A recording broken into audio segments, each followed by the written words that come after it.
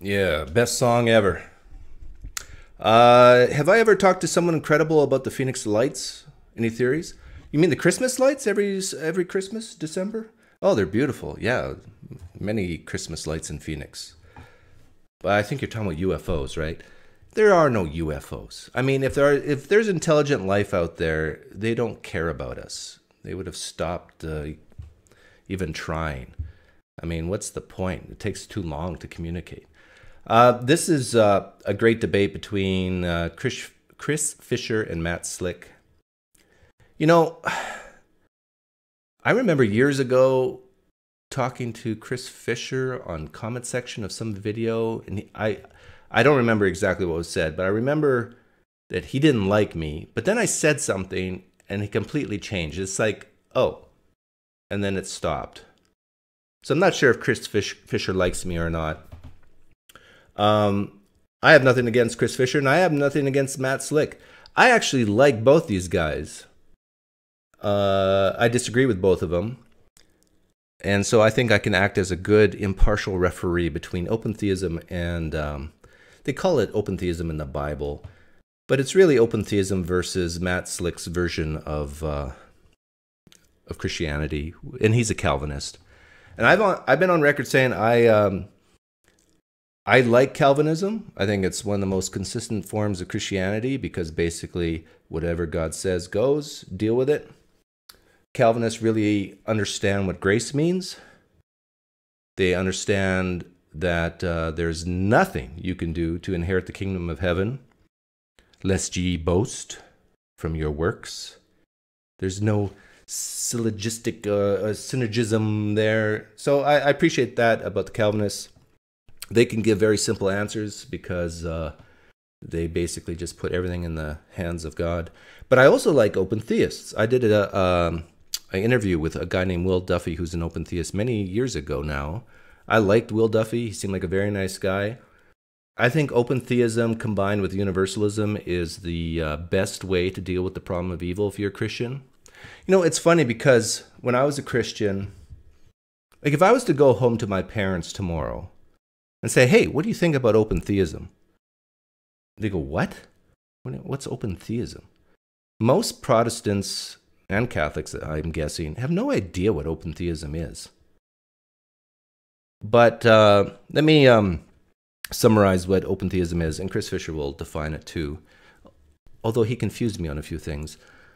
Open theism is basically God is like Thor, except way, way, way better.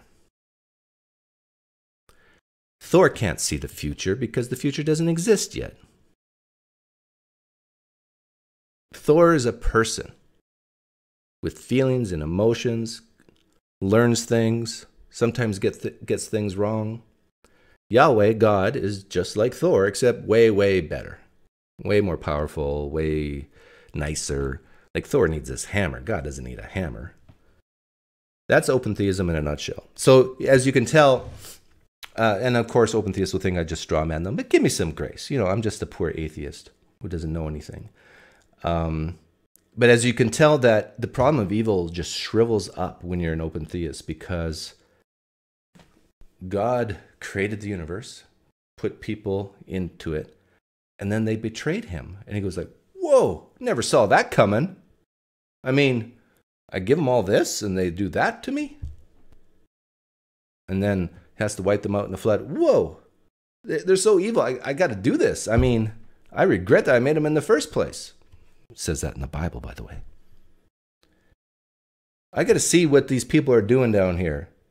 So God comes down from the heavens. By the way, open theists, I think, agree with, and Matt Slick, this is part of the reason why he doesn't like open theism, is my bet. Open theists are more aligned with the critical exegesis and analysis from secular humanists on the Old Testament. They're more in line. Like, if you go and listen to a secular, evil person who teaches the Old Testament, they will say, yeah, the view of God in the Old Testament is more like Super Thor or Odin. Some of them even think Yahweh had a penis. I don't go that far. But I remember as a kid meaning maybe a teenager, going up to my pastor when I was a Christian and asking, well, wait a minute. There's certain things God can't do, right? Like make a stone so big that he can't lift it. Yeah, because it's a logical contradiction. And God can't do logical contradictions. Okay, so I said to my pastor, if it's true that God can't do certain things because it's impossible or against his nature, could it be true that God can't know certain things because they're unknowable? If God can't do things because they're not doable, is it possible God cannot know things because they're not knowable?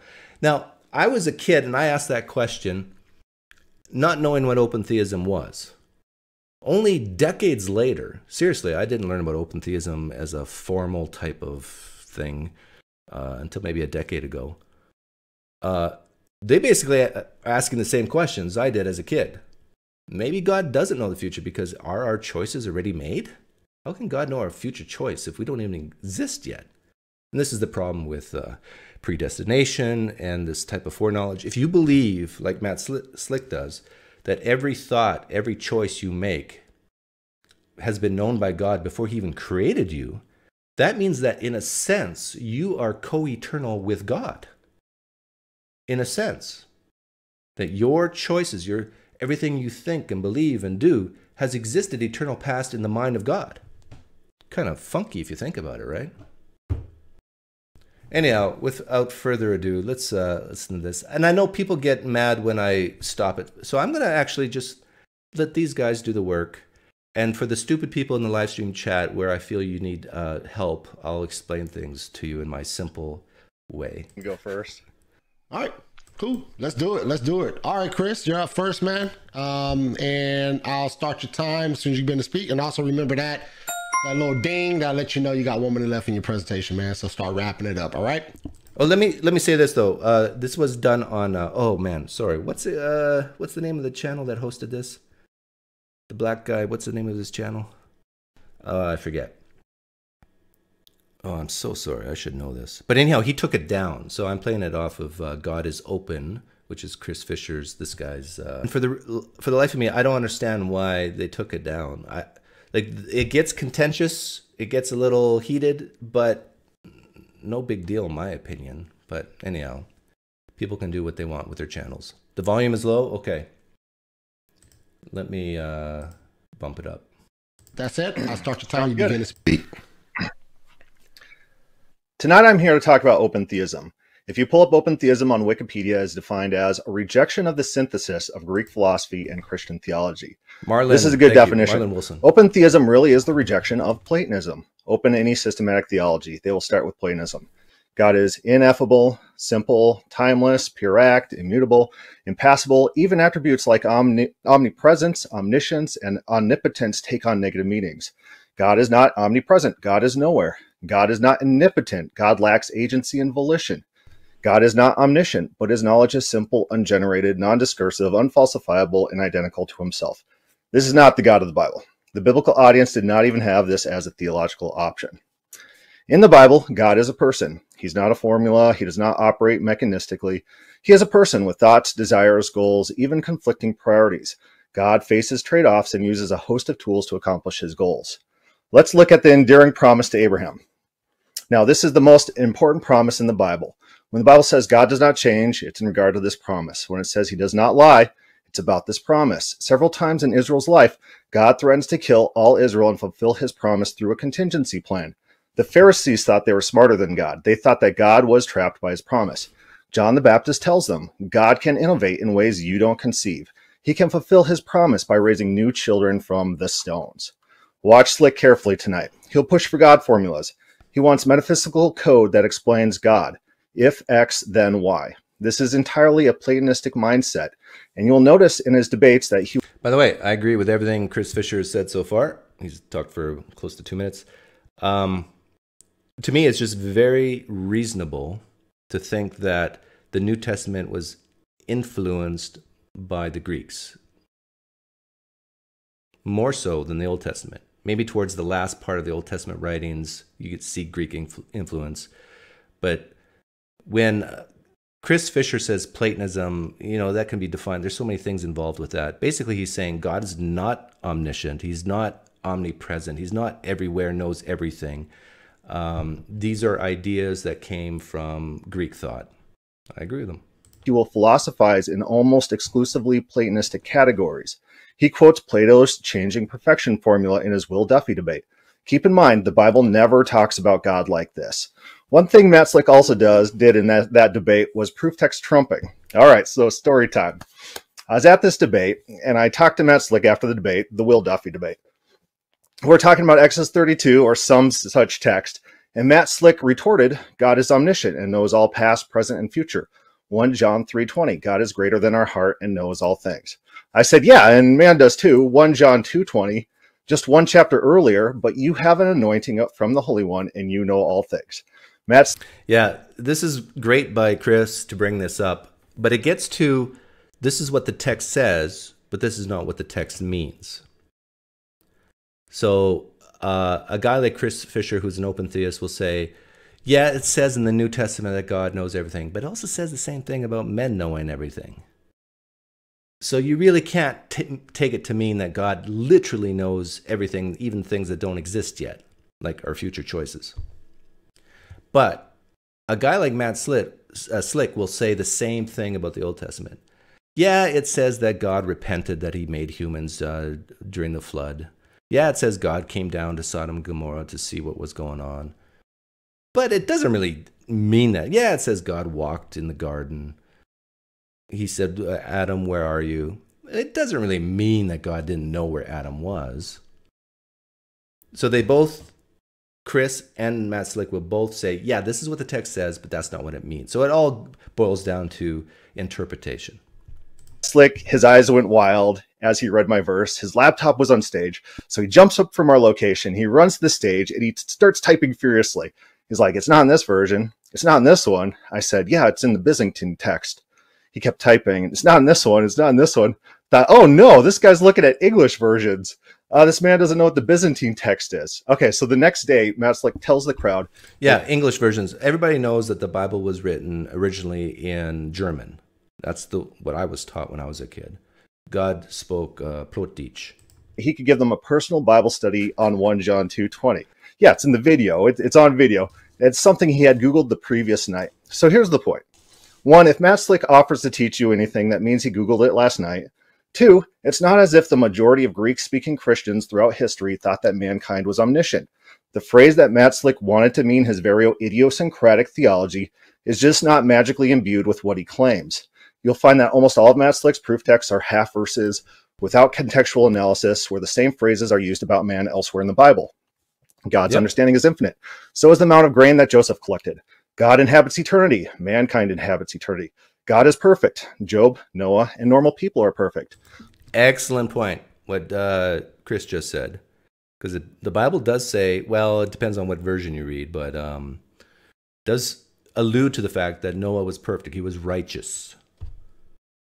So, well, it's of course Noah wasn't perfect. He was just very, very good. Well, maybe God's not perfect in every way.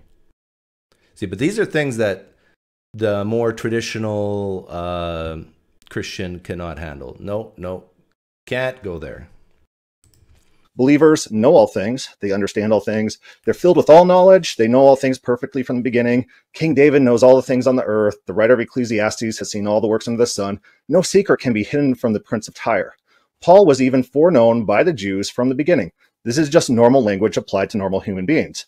Whenever Matt Slick gives a proof text, watch to see if he does any contextual analysis to show that his proof text means anything close to what he claims.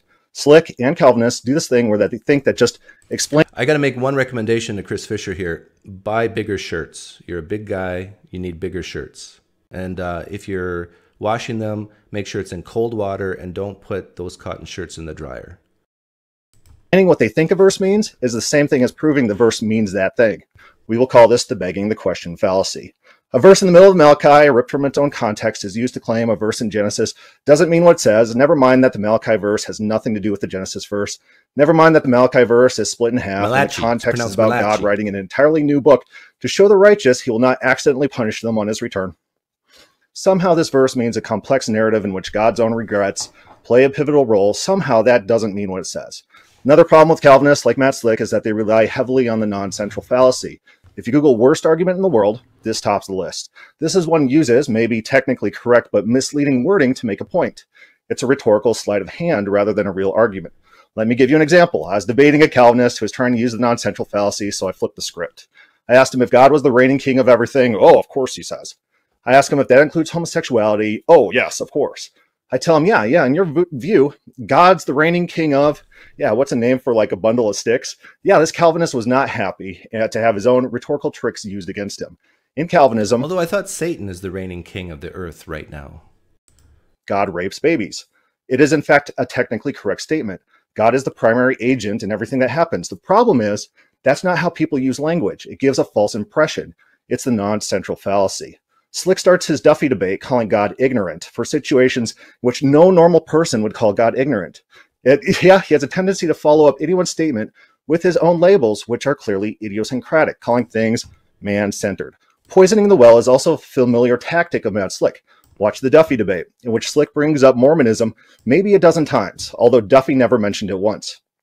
Matt Slick kept trying to get Duffy to affirm quotes from the Book of Mormon without telling him where it was from. At the end of the debate, I stood up. I asked him if he agreed with the quote on predestination. It's all on camera. Slick said he did. I revealed it was from Plotinus, the most influential Neoplatonist philosopher from whom Augustine drew heavily. Matt Slick instantly started talking about the genetic fallacy. When I pointed out that he did the same thing to Will, he lied and said he didn't. Poisoning the well fallacy.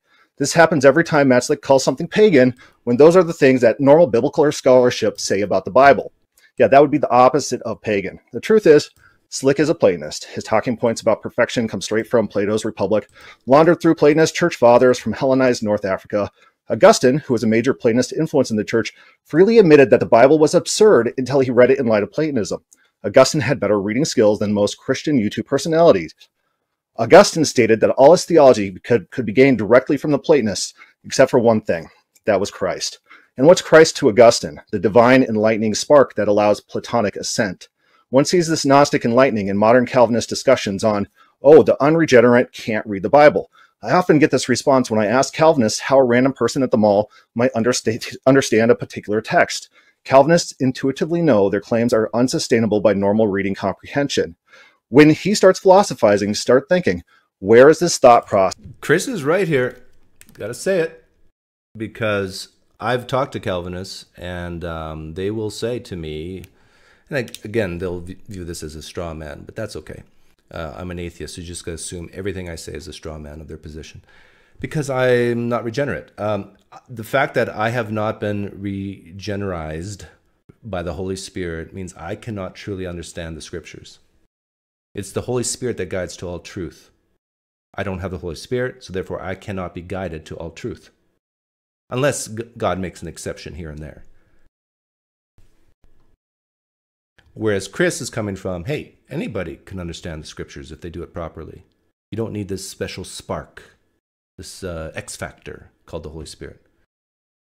I think that's what Chris would say. Well, maybe I'm wrong. The Bible tells us all about God, including how God knows what he knows. It's not Platonic omniscience. God knows because he sees. Hebrews 4:13. God knows because he does. Isaiah 46:10. God knows because he predicts. Psalms 139:1. God knows because... Yeah, okay. Sorry for stopping it here, but God knows because he predicts. There's a fine line with being, let's say, a very, very good predictor and a knower. Like if God can predict with 99.99999% accuracy what's going to happen in the future, is that really any different than being omniscient about the future?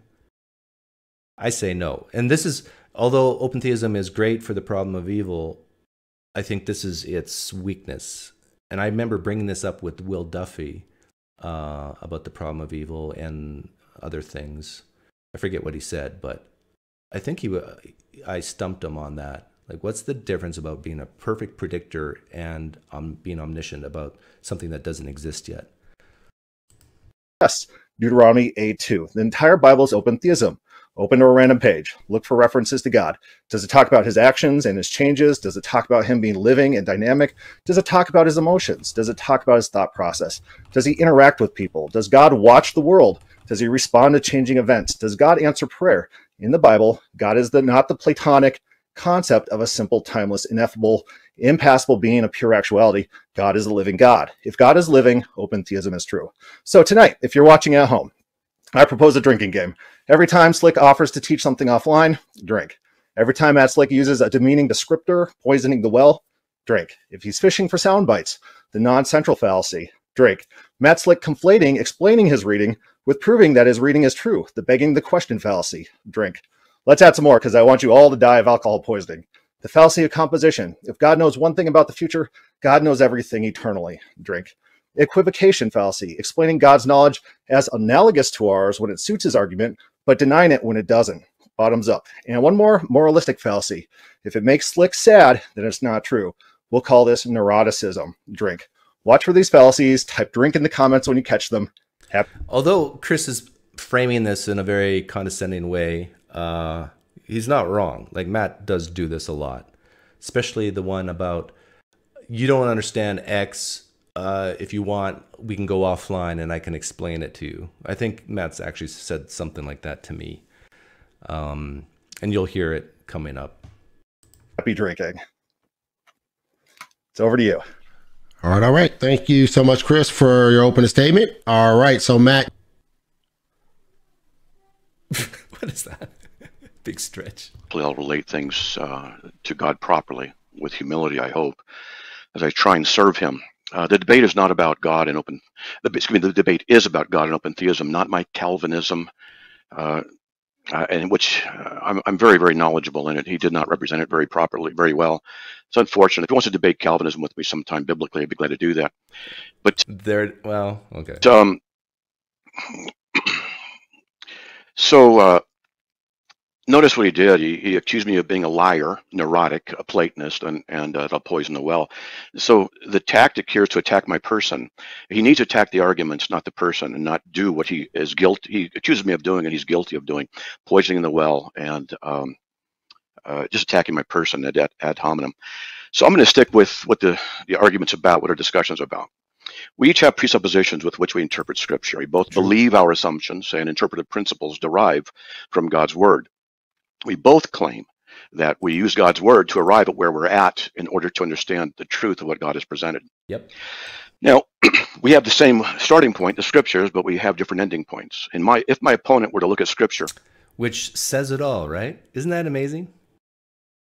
Too bad there wasn't a way for this very powerful God to make it more clear so people could start at the same spot and get to the same conclusion. And say that God has changed his mind about something, didn't know something, had to learn, make mistakes, etc.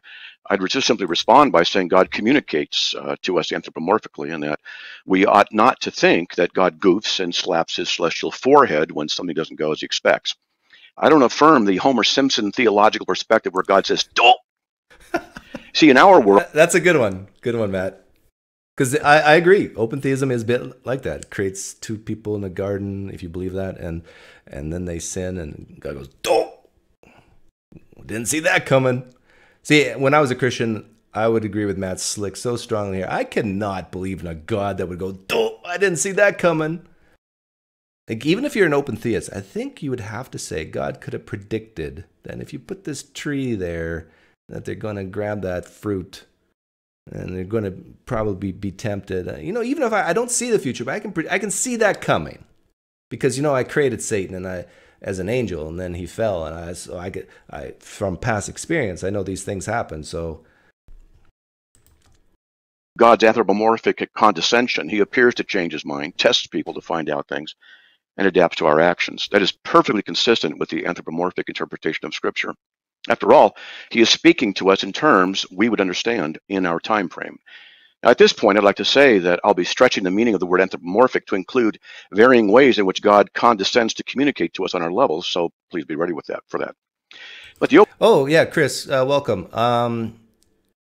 Maybe it will go faster if I play more of this. I'll play the two openings and the back and forth, some of it.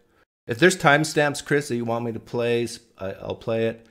And Matt, if you're here too, I'd love to have all three of you on, and I'll be the middle referee between you two. If someone has Matt Slick's ear, email address or Twitter account if he does that. Let him know that we're offering him this opportunity. Open theist, from what I understand, will say that God actually learned what people decided to do, that he was ignorant and that he increased in knowledge. At this point, I'm reminded of what the fourth president of the Mormon Church said. That's Wilfred Woodruff, that God is increasing in knowledge. The view of God, their view, like the open theist, is in error. From what I see in open theism, it appears that billions of God's choices depend on quadrillions of man's choices. In other words, God's sovereignty is affected by man's free will. To the open theist, God's sovereignty... See, he said this is not about Calvinism, but this is where the Calvinistic thought is playing into his theology. I really believe that. Like, he mentioned the word sovereignty. For Calvinists, sovereignty is everything. Everything, everything.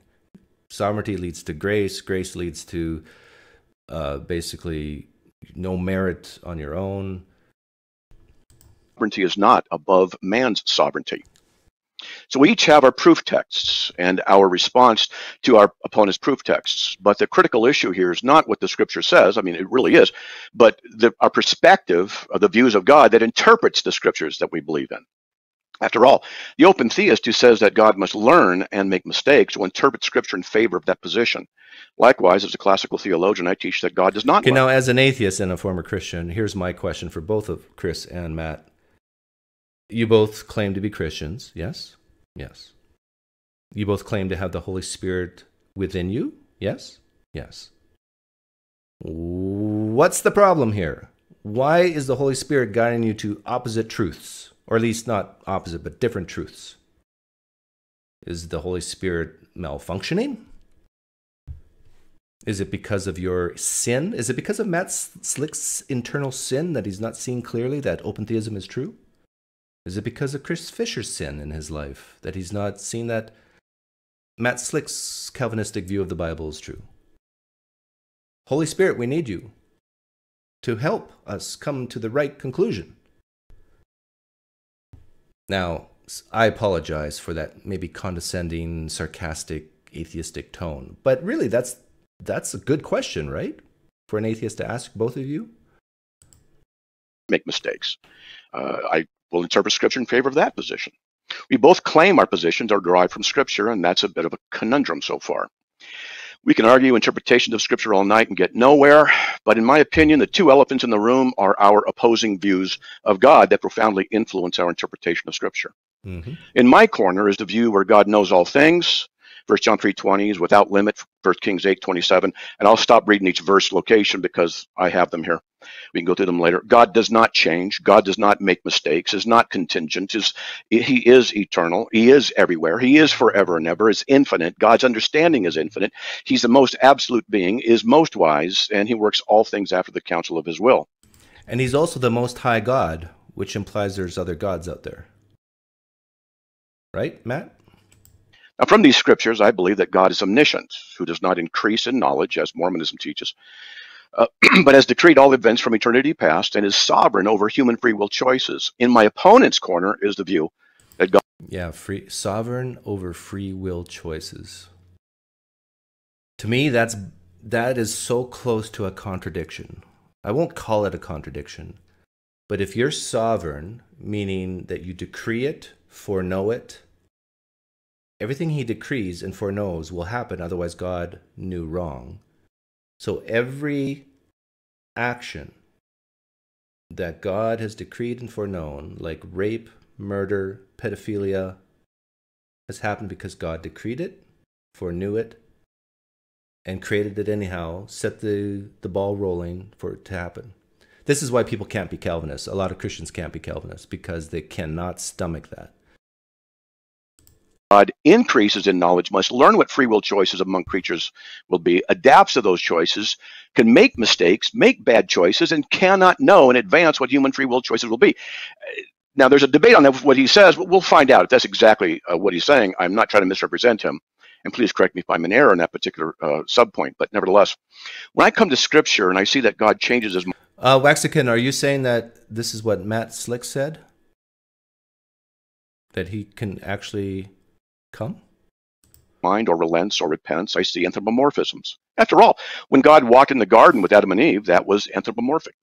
when he talked to them, that was anthropomorphic.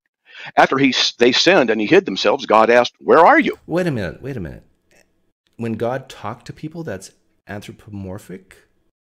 Does Matt Slick literally believe that God spoke to Moses through the burning bush or not? Like, did the bush actually literally create sound waves that hit Moses' ears or not? I don't know. Could someone tell me if Matt believes that? Well, that was an anthropomorphic expression. After all, God knew exactly where Adam was. So we see that God has condescended to speak to us, and he does so in different ways. In fact, he asks questions which he knows the answer to, like, "Adam, where are you?" In fact, the Bible itself is an anthropomorphism, since it's God's ways of communicating to us on our level. And of course, the greatest anthropomorphism of all is the Lord Jesus Christ.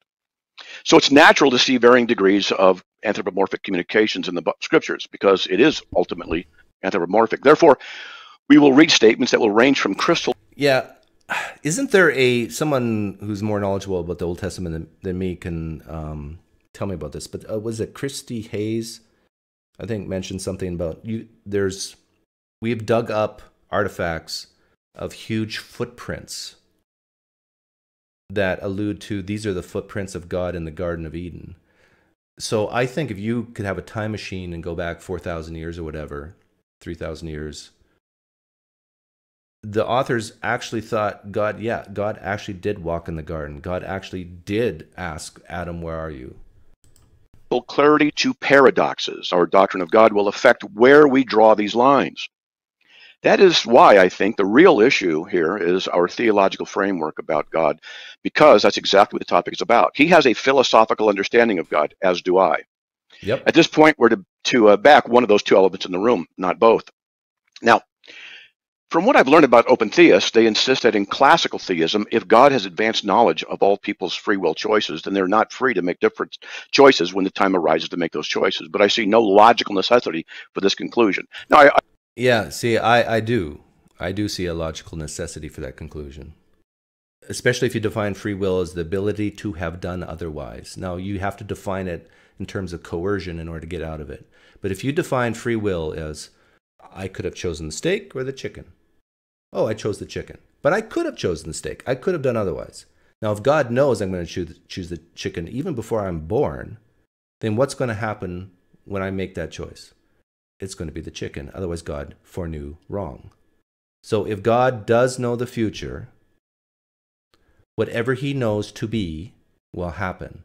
And that means you cannot have done otherwise, which means you do not have free will in that libertarian sense. But I think Matt Slick doesn't define free will that way. He defines it as, I think he defines it in this debate here. I admit there are different open theists with slightly different variations, and we'll find out where he sits among these. But nevertheless, see, I've yet to find an open theist who proposes a set of premises that necessarily result in the conclusion that God can't know what we decide in advance. After all, if he knows what we will do in any circumstance, then that means he already knows what we'll do in any situation. I don't think an open theist would say it's impossible for a God to know what would happen in advance, but they just would say this is not the God they believe in. My opponent will provide something like a set of premises that logically necessitate his position. In fact, I hope he does. I hope some open theists would try it. But from what I understand of open theism also, God does not know what free will choices any person will absolutely make. Then I got a lot of questions, and we'll get into those later. Likewise, fallen man also has free will that operates under the sovereignty of God, just like Jesus' own free will operated under the sovereignty of God. Human free will is not independent from God. That is not possible. God is the ultimate cause as well as the proximate cause of our choices. Yeah, that's the Calvinist mindset. God is the ultimate cause of your choices. To me, that's just science. That's if Matt Slick's God exists, it just follows that when you choose to rape, I'm sure there's no rapists in the live stream right now, but if a person were to choose to rape, ultimately, God caused that. Why?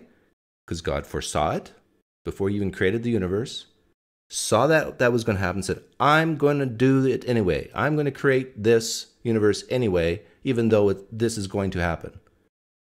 And he could have chosen not to create the universe, which means he is ultimately the cause and responsible for every rape, murder, child molestation. And this is why Christians are not Calvinists, because they can't stomach that. Choices we make exist within a causal chain that traces themselves back to the ultimate initiator of all things, God. So no human choice is independent or autonomous from God. But I get the impression that open theists have it both ways. They say that God's choice depends on man's choice, or let me put it another way, in open theism, God's sovereignty depends on man's sovereignty. Yeah, but the Old Testament is full of examples of that, Matt. And I think Chris will bring some examples later. The whole Old Testament, see, this is the problem I have with Christians. They say that the Bible's consistent. This is going to get both sides mad, both Chris Fisher and Matt Slick mad, but they have this idea that the Bible's consistent from Genesis to Revelation, but it isn't. In the Old Testament, it is, you obey me, I will bless you. You do not obey me, I will curse you, says Yahweh. It is based on what you do. In the New Testament, it's not based on what you do. You can do no good unless the Holy Spirit regenerates you. I'm talking from the Calvinist perspective. And see, Noah was saved. Noah and his family was saved because of their righteousness. That's the Old Testament. In the New Testament, humans are saved because they're unrighteous. Noah was saved because he's righteous. New Testament Christians are saved because they're unrighteous. That, to me, is a very simple illustration of the inconsistency of the Bible. Now, from what I see in Scripture, God elected individuals from before the foundation of the world, Ephesians 1, 4, and 5. Those whom he foreknew, he also predestined, Romans 8, 29. He predestined Herod and Pontius Pilate to do what he wanted them to do. You go to Acts 4, 27, 28. And that we were crucified with Christ, Romans 6, 6. And Romans 6, 8, we died with Christ. We can get into these particulars. Now, to reiterate, foundational to our interpretation of Scripture is our perspective views of God, our respective views of God. What can God know and not know? Actually, a good question, and I don't know the answer to this. Chris, maybe you can answer this. What is the Orthodox Jewish view? Like, are most Orthodox Jews open theists? I don't know the answer to this, but my guess is no.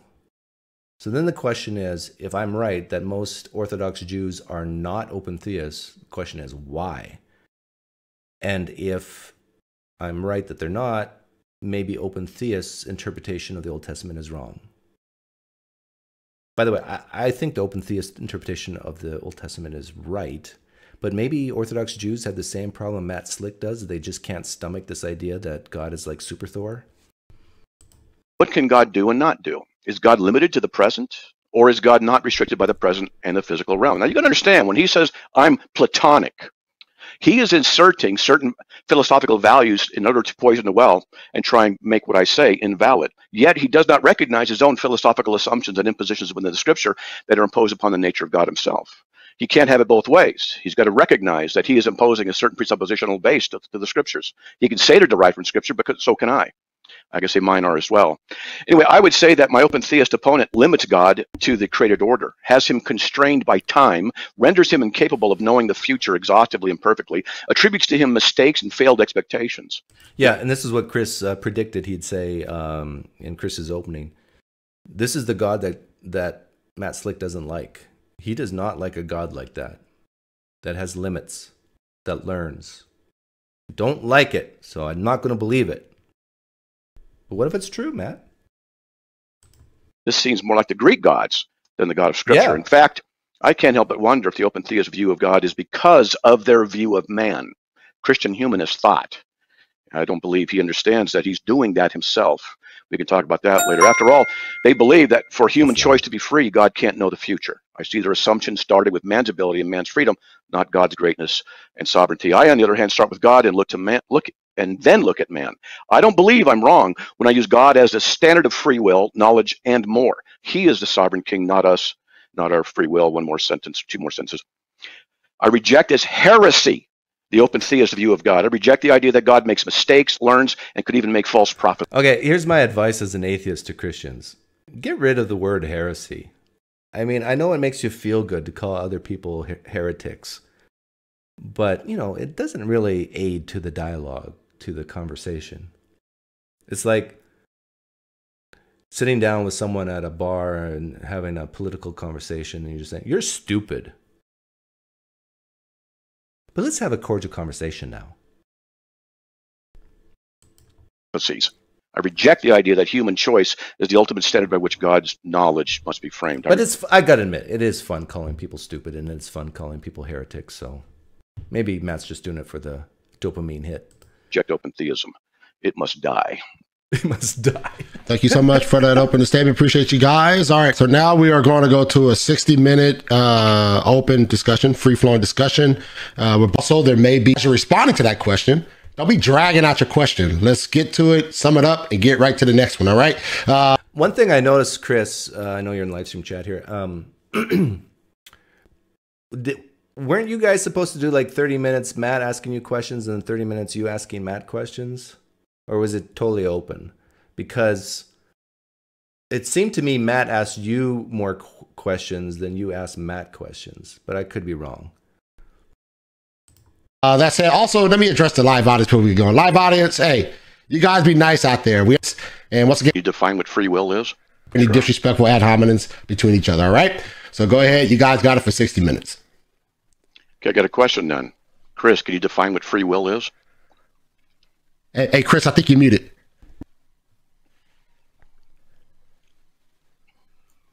I got 15 drinks so far. The audience is probably dying right now. So free will is just a concept. We find free will in the Bible because God makes man and then regrets his own action in making man. And so free will is not a thing. God's not privy to whatever else there is out there. He's not privy to predestination or eternal settled future. And in fact, in the flood, what happens is God lowers his standard based on what he learns about mankind. He decides to save mankind forever for the same reason he destroyed them, that they have evil in their hearts from their youth. He learns something about man and lowers his standards. So God's not privy to whatever fated future you think there exists. Can you please define what free will is? Yeah, see, with all due respect, Chris, in my opinion, what you did here was not good. It was wrong. It was bad. I know why you did it, I think, because you didn't want to get down that rabbit hole of defining everything, and then it becomes very philosophical, and then before you know it, you forget what the real point and issue is. I've been there. I've done that. I get it. But in my opinion, if Matt asks you what is free will, just answer it. It's the ability to have done otherwise, which is not Matt's definition of free will. But maybe that's not your definition of free will either. That you brought up the concept. When did I use the concept free will? God's not privy to a settled future. I'm just asking you, can you define what free will is? You use your own definition. I'll accept whatever you say. You don't know what free will is? As an open theory? Yeah, actually, that's not a bad response, Chris. I'll go with any definition you choose. Just? No, listen. So my opening said that you only care about philosophical concepts. The Bible doesn't talk about free will. It sometimes talks about free will offerings. It talks about people choosing. God doesn't have knowledge of what people are going to do. So in that sense, yeah, there's some concepts in there that God doesn't have access to any settled future. And so can you deal with those concepts, or do you want like a philosophical discussion? I'm not the one who started off with insults, and I didn't call you a liar as you called me. And I'm not the one who said what. Yeah. And I'm not the one who said that I only care about philosophy, that you only do. I care about scriptures. And if you study anything that I write, it's always about scripture. So I'm going to take it you don't know what free will is. All right. So does God exhaustively know himself? God did not know mankind was going to fail in Genesis 6. He says, I regret my own decision in creating man because they are so wicked. He regrets his own actions. And so whatever model you have... See, Chris, I think you could have answered, yes, God does exhaustively know himself. In other words, I know you feel like Matt's trying to trap you here, but just walk into his trap. It's fine. If you've got the truth on your side, it won't matter. Biblical authors did not share your model. Does God know himself exhaustively? It's a simple question. Yeah, these are philosophical questions. The biblical authors don't talk like this. It's a category error.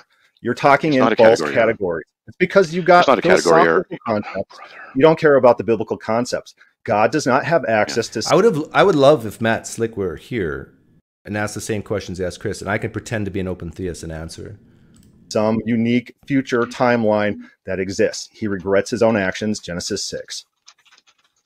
Hey, Marlon, can you please instruct him to not attack my person and tell me what I do? Yeah, I understand, Chris. What does it even mean to ask, does God exhaustively know himself? But you could ask that. What exactly do you mean by that question? Now, I'm just giving constructive criticism, Chris. Please don't take any offense to anything I say. Again, I like you. I don't think you're a bad guy. I lean towards your position. My bias is that you're more correct than Matt when it comes to the Old Testament. But I actually think Matt's more correct than you when it comes to the New Testament, because the New Testament was heavily influenced by the Greeks. Don't care about. All right. I can evaluate. I'm sitting here. All right. Let's make sure we're attacking the arguments. No personal accusations, guys. Right. All right. So your philosophy is not biblical. And so when you talk in these categories, you're not talking in biblical theology. You're talking in humanism. You're talking in Platonic categories. Okay, what's a Platonic category?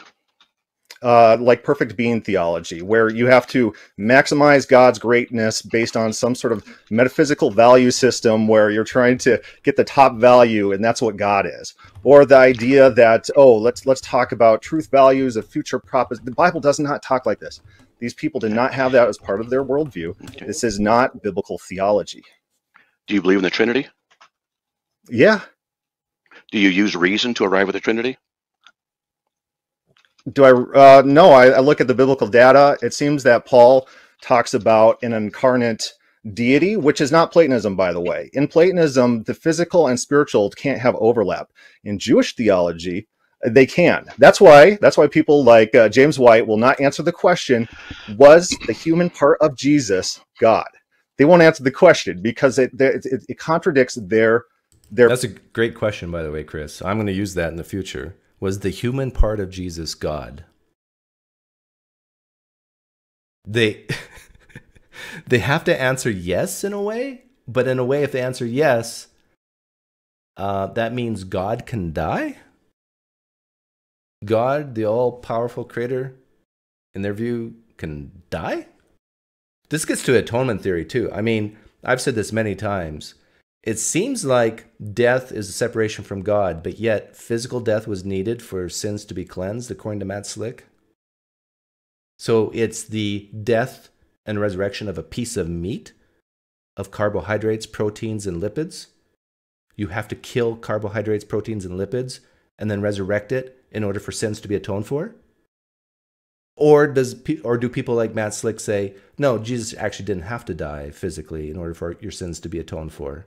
It's more of a spiritual death, like a separation from God. If that's the case, then why put your son through the torturous death on the cross? It's a no-win situation for theists, for Christians, with that question. Metaphysics, which God can't share with humanity because that adds parts, that denies divine simplicity. Again, these are not biblical categories. Did Jesus know himself what he'd be choosing to do on earth all the time? He's God. Well, no, you go look at what happens. He doesn't want to go to the cross. He prays for God to let him out of it. He doesn't know the time and the date of the second coming. Yeah, and Jesus even lied. He said he was going to go to a feast. He said he wasn't going to go to the feast because his time hadn't come or whatever. But then he ends up going to the feast. Did he know he was going to change his mind? Did he just change his mind, or did he lie, knowing that he would go to the feast, even though he told his disciples he wasn't going to go to the feast?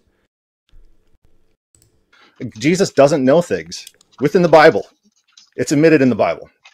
So whatever category of omniscience you hold, Jesus doesn't have it. So the reason he didn't know the day nor the hour is because it's a wedding feast idiom. I've taught on this many times, wedding feast. And I can explain it to you, but it would be not conducive to time right now. You see, Jesus, he had free will because he's God, which you can't even define. See, listen to what Matt did. I've taught on this many times, and I can explain it to you, but it would be, not conducive to time right now. See, Matt, you got to stop doing this.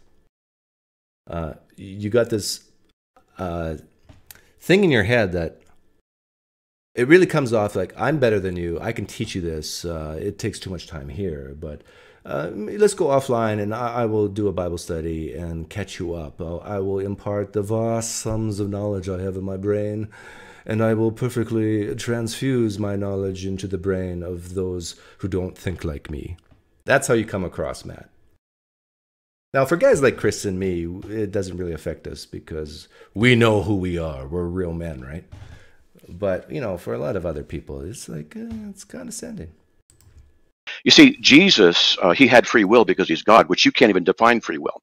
And I asked you if God knows himself exhaustively, and you deny doing that because he knows himself, because the Spirit of God, Scripture says that the Spirit knows the mind of God. So we can say from Scripture that God knows himself exhaustively, because that's what the Bible says. All right, great. Now, if God knows himself exhaustively, and Jesus, and you don't even know how the Trinity's arrived at, apparently. I don't know if you even know how it's derived, because you have to use logic and Scripture to do that. I don't know if you're aware of this, but I just don't know. We could discuss that sometime. So here's my question. Up with the drink counter? So perhaps you might want to focus on the arguments and discussion instead of trying to address the You're audience. not making arguments. You asked a question. So I asked you. And then you made some claims. I've asked you questions, and you're not able to answer the questions. They're not biblical questions. They're not about the Bible. They're about your philosophy. Why do I care about your philosophy? To ask if Jesus had free will is not a good question. In the Bible, yes, Jesus had free will. He didn't want to go to the cross. Okay, good. But what is free will? Not to go to the cross. He didn't have to go to the cross. God has contingencies. God has possibilities. God did not have to send Jesus to the cross. Wow. Really? Wow. Jesus says, not my will, but yours be done. He prefaces that so that God does not fulfill his prayer. He says, see, for Christians like Matt Slick, to hear Chris say, Jesus did not have to die on the cross. I mean, that's the worst thing you can say to them. I mean, to them, it's like, no, that's the only way we can have salvation. And if you're saying that wasn't necessary, I mean, yeah, this is where they call Chris a heretic. If there's any way to have this cup pass from me, let's do that, but not my will, but yours to be done. He adds that because he's hedging against God changing his plan radically in order to do what Jesus wants. They have different wills. They want different things, right? Wow. And so Jesus doesn't think the cross is fated. He thinks that legions of angels can save him from the cross. Jesus does not share your philosophy. Yeah, okay, earlier I said the New Testament is more influenced by the Greeks, but I agree with Chris here. Like, that's in the scriptures. And you can very easily interpret it that way, that Jesus held out hope that maybe I don't have to suffer like this. Maybe I will be saved. But in the end, not my will, but yours be done, God. So you said Jesus had free will. So I'll offer you one more time. You said it. Can you define what free will is? Jesus didn't believe in a fated future timeline and had no access to it. Neither did God. There's only free will. There's not another option. There's not a fatalistic worldview that's at play that can be an option. He can do what he wants. I don't hold to a fatalistic worldview. But I'm asking you. But you kind of do, Matt. You kind of do. If you believe God knows the future and the future's set, everything that's going to happen is going to happen because God foreknew and decreed it to happen. How are you not a fatalist? Ultimately. Can someone explain that to me, how Matt is not a fatalist? See, I'm a determinist as well, but the reason why I'm not a fatalist is because I'm not omniscient. And so I act like I'm free and that things could have been otherwise, even though it might not be. But for God, and Matt Slick's view of God, he knows everything. So ultimately, and if Matt believes that, then, I mean, you're down the road, the slippery slope of fatalism, I think. Basic term, you're using the terms. I'm asking you to define them. Since you do it from the Trinity, right?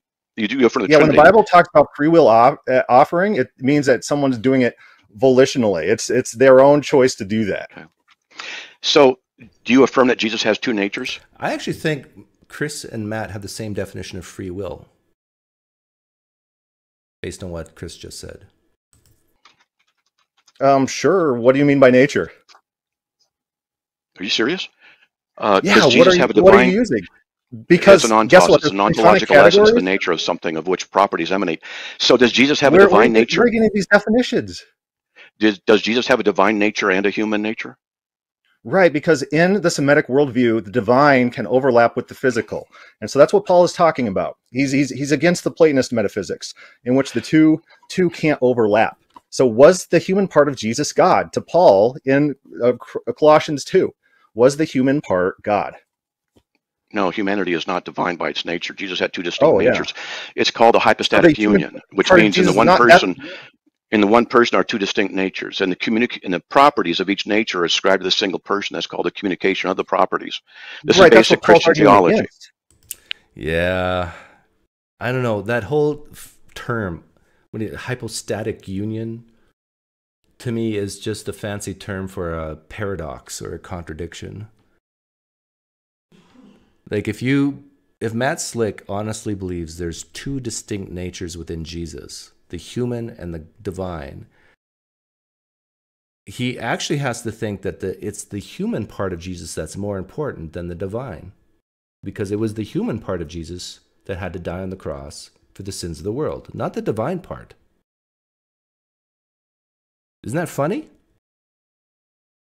That a rebellion against God, which is volition, which is mind-centered, a mind choice, which a lot of Christians would say is intangible, not material. That is atoned for with flesh? Interesting. Colossians 2, he's arguing against you because you're the Platonist. Tell you what, that's who he's arguing against. Why don't you and I sometime have a little discussion on biblical theology and the person of Jesus and the Trinity? Because I'd like to do that with you if you're interested in that, because I don't think you understand biblical theology in this regard. So he would never say that to me, though, Chris, because I'm an atheist. So he doesn't do Bible studies with atheists. Or is that Saitan Bruggenkate? Jesus has two distinct natures. Okay, now you still can't define free will, so I'll step in and I'll do it. I never made the claim Jesus has two distinct natures. In the Semitic mind, the human nature is not a huge chasm between that and the divine. There's overlap. That's why Paul writes that the fullness of God, divinity, was in Jesus physically. He's not a Platonist. He's a Semitic scholar. He's a Pharisee. Yeah, I'm not a Gnostic. I can start saying things about you. I'm not a Gnostic like you are, or I'm not a nihilist. I could say all kinds of things like this and throw out words I don't think you understand what they mean. Do you affirm or do you deny that Jesus presently has two distinct natures? Hey, Matt, hold on. Hey, Chris, let's chill on the paddle with the drink sign on it. I really want you guys to have a fruitful discussion. Let's try to be chill on that, so we can interact fairly. All right? Yeah, show some respect. Do you affirm or deny that Jesus has two natures? Matt, start respecting. If you want respect, I'll give you respect, but you have to show some in return. You haven't been doing that. You've been talking about Mormonism. You've been saying... Chris, why didn't you just say I deny it at that point? I do not say, at least I deny it in the terms that you use it as two distinct natures, that you view it as more of a synergy, I guess, if that's what you believe. Oh, you don't understand these things, my philosophy. That's not respectful, Matt. Start being respectful. I'll start respecting you. We could start over. We could have a respectful conversation. No ad hominems, but you need to control yourself. Your hypocrisy is loud and clear since you called me a liar. And you should really look. Okay, guys. All right. Look, this is ridiculous. This guy, look, if we don't get a handle on this, this isn't going to work. If this guy's going to continue to attack my person, to insult me, and to not... Chris, what you should have said is, Matt, you're not a liar. You just don't speak the truth. There's a difference, because one's about motive, and because I think Matt honestly believes what he's saying. Now, you can say, Chris, that you think he's mistaken and wrong, but in order to call Matt a liar, you have to say that Matt knows better. I guess you're giving Matt more credit than I would. I guess by calling him a liar, you're saying that Matt does know better and still saying these wrong things. Answer questions because he's not capable of even answering the basic questions. Why should we continue? This is ridiculous. Okay. This guy needs to mature up and stop being a child. All right, guys, check this out. Check this out. I just want you guys to be able to deal with what we're talking about. We're talking about open theism in the Bible, all right? So let's make sure the conversation stays there. The little jabs, and this is for both of you guys, the little jabs, little comments here and there. Let's chill on all of that. Let's get this under control. Both of you are adults. Let's behave as such so we can have a fruitful conversation. We're both here. Matt, wife. Chris says, I have multiple videos exposing his lies. YouTube Matt slick lies to avoid a question. Yeah, I would say that, and that you might have all that and have good evidence that he lies. But I mean, to say someone is a liar means you almost have to get inside their head to know their intent. That they actually know, truly know X and they're saying Y, or they're saying not X. And that's a big burden to overcome. I think the vast majority of time, the word liar is used in the world. What people really mean is they're mistaken. They're wrong. They're not speaking the truth, which are all different than lying. It doesn't have to be, but it can be. Is in another room, not feeling too well. He's here, Chris. You have a family you could be having time with right now, but you guys took time away from your families to be able to have fun in this conversation. Let's put aside any past transitions or transgressions you guys might have interacted with earlier. Let's focus on what we're talking about here. Come on, it's not just you guys, it's the audience trying to entertain as well. Remember, there's somebody out there that has no idea what open theism is, and they would like to know. So let's focus on the questions and let's have fun. Yeah, so in Deuteronomy 8:2, it says, you shall remember the Lord your God led you all the way these 40 years in the wilderness to humble you and test you to know what was in your heart, whether you would keep his commandments or not. So my question to Matt Slick is there any dependent clauses or independent clauses or adverbial clauses within that sentence that tells us why God led Israel through the wilderness? And without studying the context with that in mind, I can't give you an answer. Yeah. Well, I could just read it again. And you shall remember that the Lord your God led you all the way these 40 years in the wilderness to humble you and test you to know what was in your heart, whether you would keep his commandments or not. Are there any clauses, independent or dependent or adverbial, that explains why he led them in the wilderness? I'm not sure which part of syntax you want me to address as dependent clause or adverbial clause. Perhaps you might. Is there a reason that the verse gives why God led them through the wilderness? Well, from what you are reading, it says that it was to test them to know what was in their heart. Boom. Done. Why did God lead the Israelites through the wilderness? To know what's in their heart. Now, if you read that at face value, it seems to me that God didn't know what was in their heart, so he had to test them, lead them through the wilderness to find out. That's the face value, interpretation. I don't have the Holy Spirit in me, so of course you got to take this with a grain of salt. But the clear reading, the face value reading of the text is, this is why God did this. He didn't know what was in the hearts of the Israelites. He had to find out. So he led them through the wilderness. He tested them. And they mostly failed. But Matt can't swallow that. Matt would have to say, well, God really knew what was in their hearts. He tested them only so they could find out something about themselves. That would be the apologetic he would use. Yeah. So do you believe that the author thought that God had this ungenerated, non-discursive, eternal knowledge? Or do you think that he thought that God actually tested them in order to know what they're going to do? I can answer the question better if I understand something from your perspective. Do you believe that God knows all things in the present exhaustively? And he doesn't have to. God's not a robot. And in my opening statement, I said God is not a formula. God is a person. God has volition. God doesn't have to know what's going on in Sodom. Yeah, my advice to you, Chris, is when Matt asks you a question like that, say, yes, but he doesn't have to.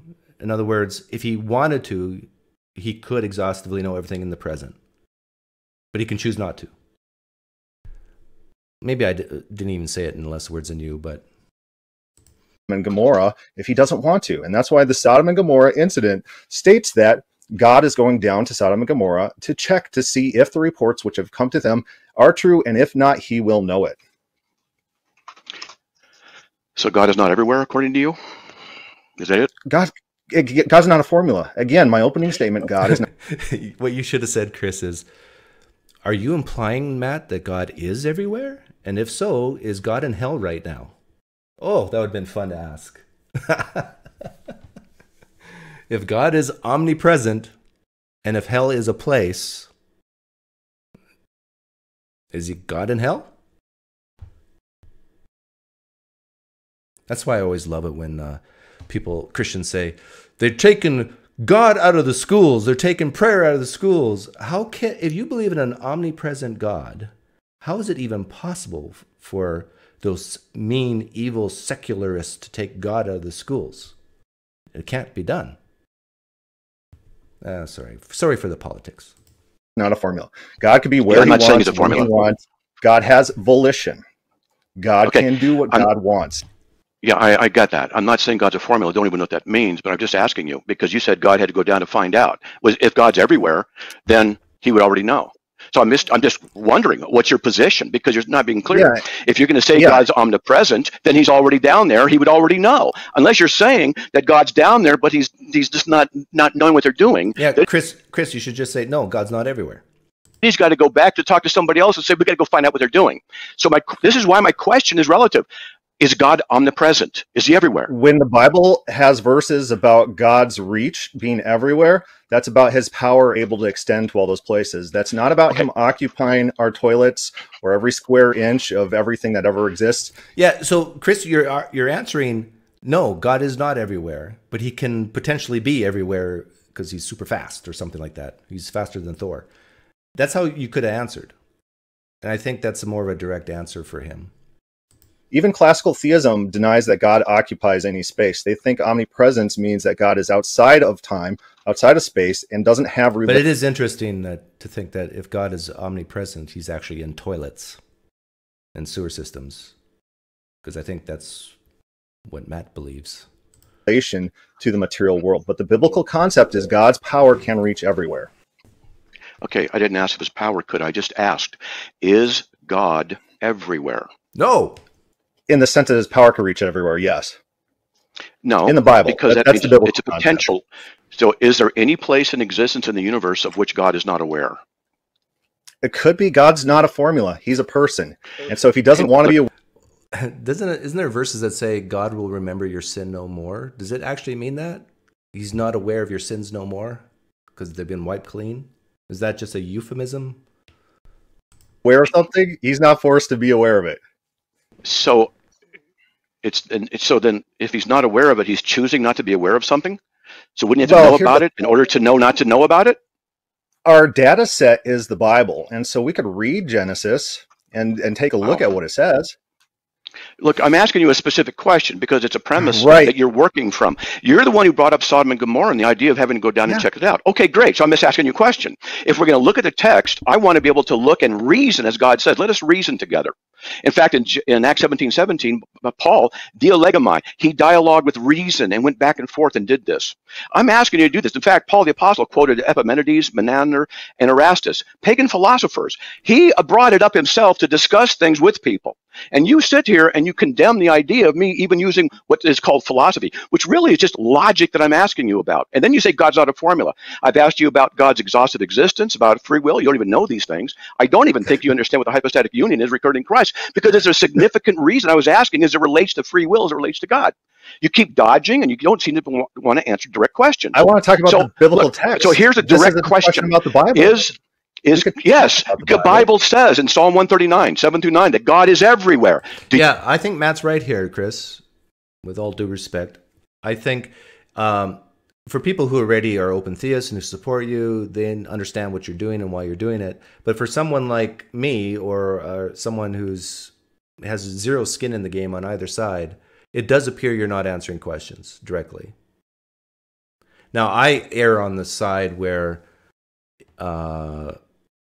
people will ask me questions and I will purposely answer short, yes, no, to the point where misunderstandings happen.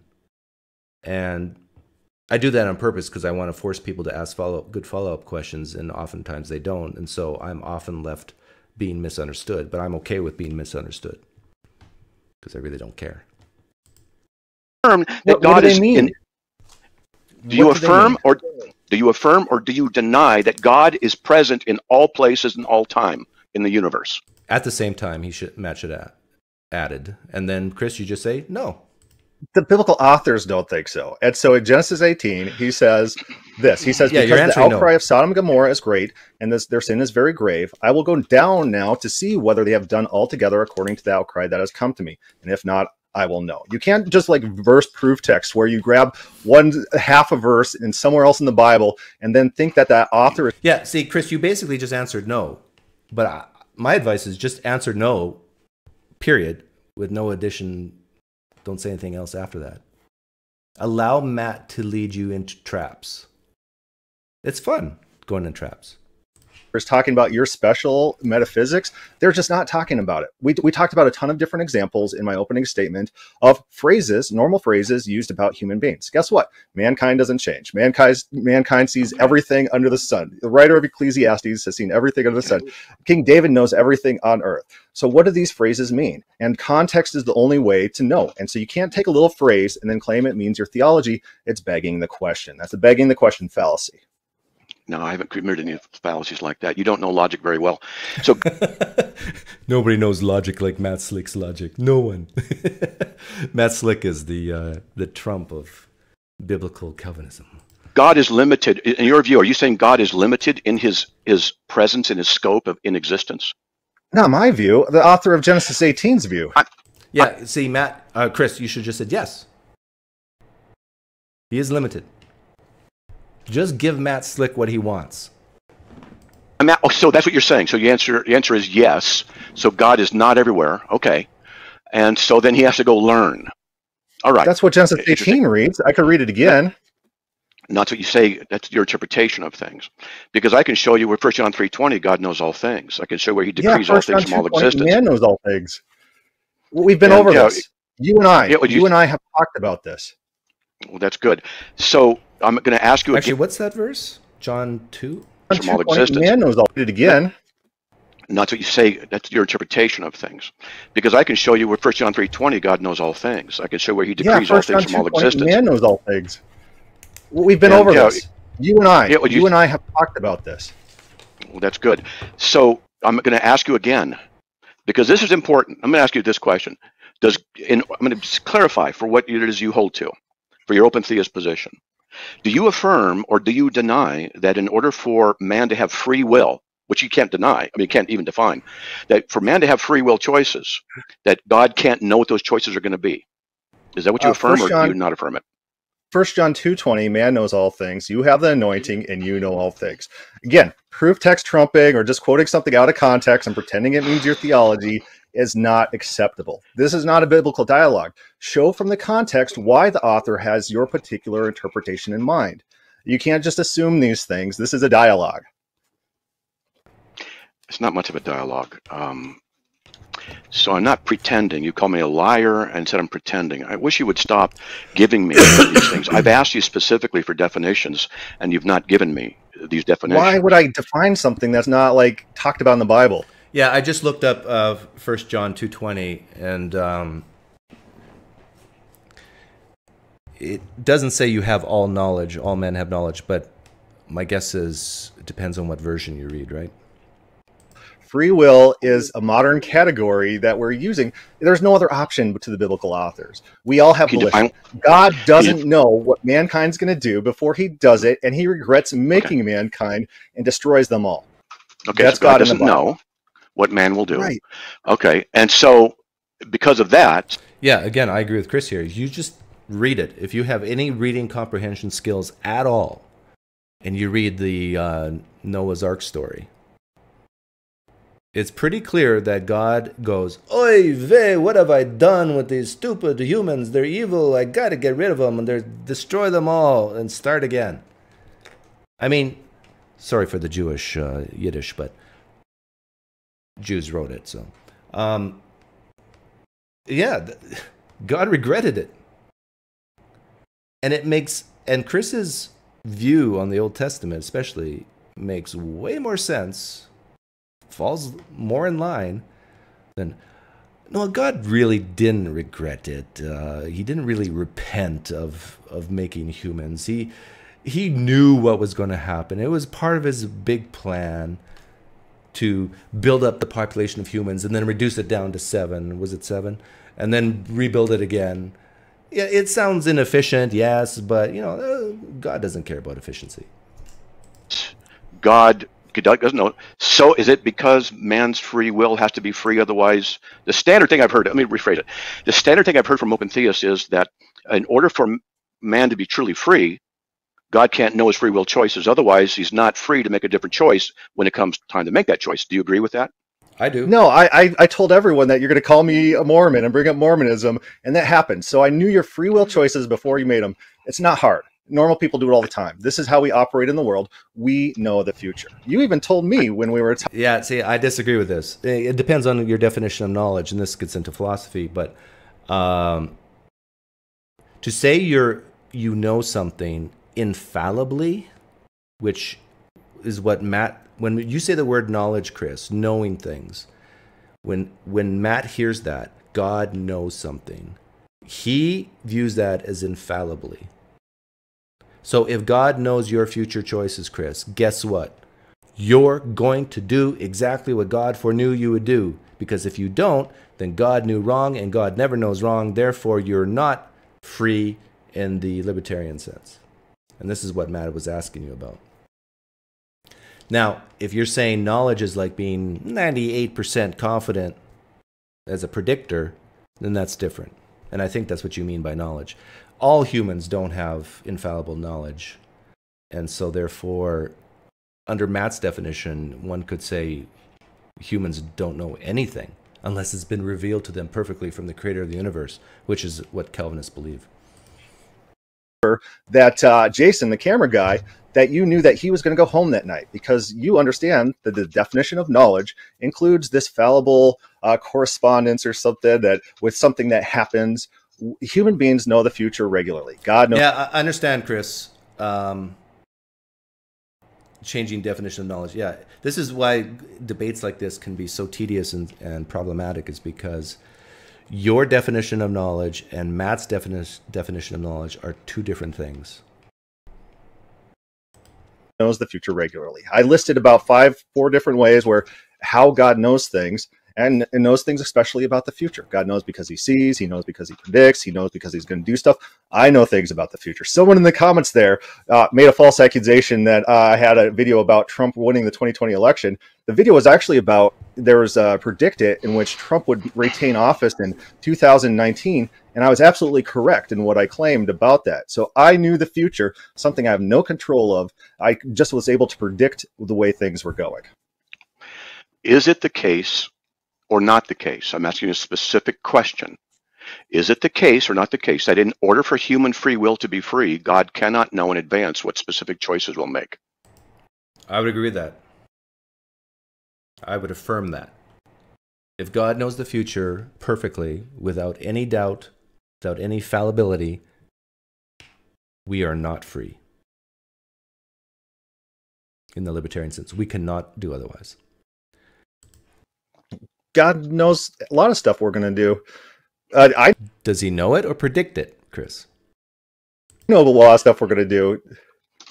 So here's the thing. You're not answering the question. There's a conflation. And what happens, it's a bait and switch, a Moat and Bailey, in which you want one standard of knowledge when we're talking about how people normally know the future, but then you bait and switch it. You switch it with a different type of knowledge that God has. And the type of knowledge you want to ascribe to God is unfalsifiable, eternal, ungenerated, independent, non-discursive knowledge that somehow has all truth values of all future truth propositions that infallibly will occur.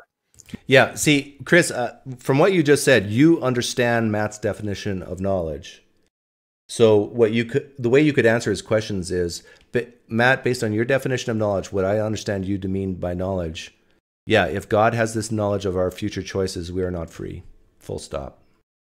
Yeah, if there is some sort of truth value list like that exists, fatalism is true.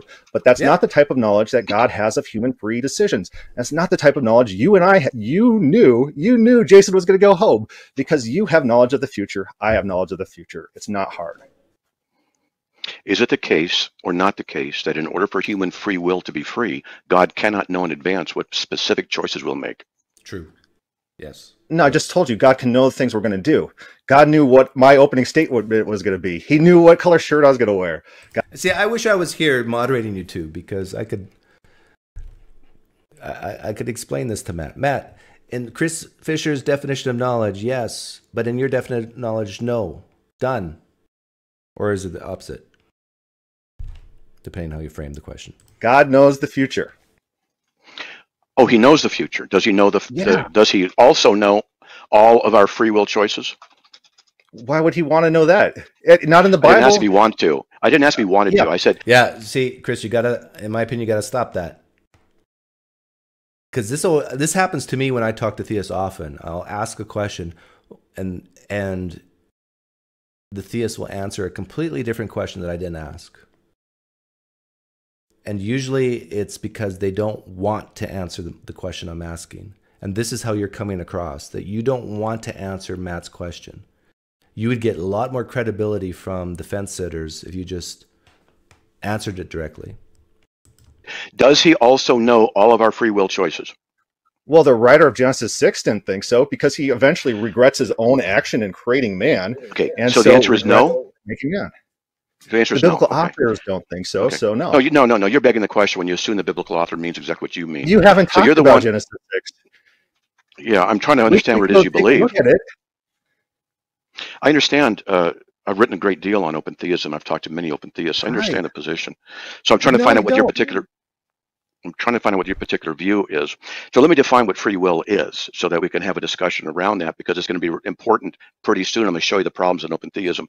Free will is the ability to make a choice that's consistent with your nature, that's not forced upon you. Self-generated, you can do it. Now, do you agree or do you not agree with that definition? That's an interesting definition. So Matt's definition of free will is all about coercion. How does this apply to salvation? On you to make a choice, and pretty soon I'm going to show you the problems in open theism. Listen, I want you to think, if you're a Christian listening, I want you to think about salvation as a Calvinist view of salvation. Remember, the Calvinist believes that the Holy Spirit, God, regenerates the believer so they have the ability to change their nature and accept the good news of the gospel.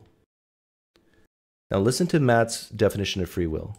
Free will is the ability to make a choice that's consistent with your nature, that's not forced upon you. That's not forced upon you. Now, according to Matt's theology, we are born with a sinful nature with the inability to choose God. There's nothing good in us. We're drowned in the ocean. We can't even reach out for help. That's how depraved we are. So under Matt's definition of free will, every person who becomes a Christian didn't do it freely. They were coerced by God to do it. Am I wrong? Am I wrong? Calvinists, if there's any Calvinists in live stream chat, am I wrong? According to Matt's definition of free will, is doing what's in accordance with your nature without any outside influence, coercion. You're just doing what you want to do, what you're even programmed to do, one could say. But all of salvation, according to the Calvinists, is not that. It's God changing you, because you yourself can't change, to, in essence, force you to become a Christian. Self-generated, you can do it. Now, do you agree or do you not agree with that definition? That's really weird. God doesn't have access to the future choices of the people in Genesis 6. And so whatever definition of free will is consistent with that is fine by me. So, do you agree with the definition of free will or not? Yeah, if you're using it in the sense that the volition to do something originates from inside ourselves and is not external, and it actually has to originate from inside ourselves. It can't be this Richard Dawkins free will in which everything is based on priors. He thinks that people don't have free will. We're just tricked into free will. We all are doing something fated. There's an eternally fated future because everything is based on its antecedents. Yeah. Which seems very reasonable, what Richard Dawkins said, right, Chris? Like, how does something originate within oneself without any antecedents? That's what I want to know. Like, there's so many things that influence our choices, our decisions, where we're born, who our friends are, what we ate for dinner. I mean, to say that there's this choice in us that originates with no antecedents, with no prior causes, I mean, that's a tough pill to swallow. It's like this choice comes out of purely nothing other than our volition, I guess. But the volition comes out of nothing. In this sense, I agree with Matt. Like, I have a lot more in common with the Calvinists than the non-Calvinists because I'm a determinist. Now, they say the ultimate cause is God. I say the ultimate cause is nature. And so, no, in that view, things are fated. But if people are the generators of their own ideas and choices, like I don't have the free will to fly, but that's just like a physical strain.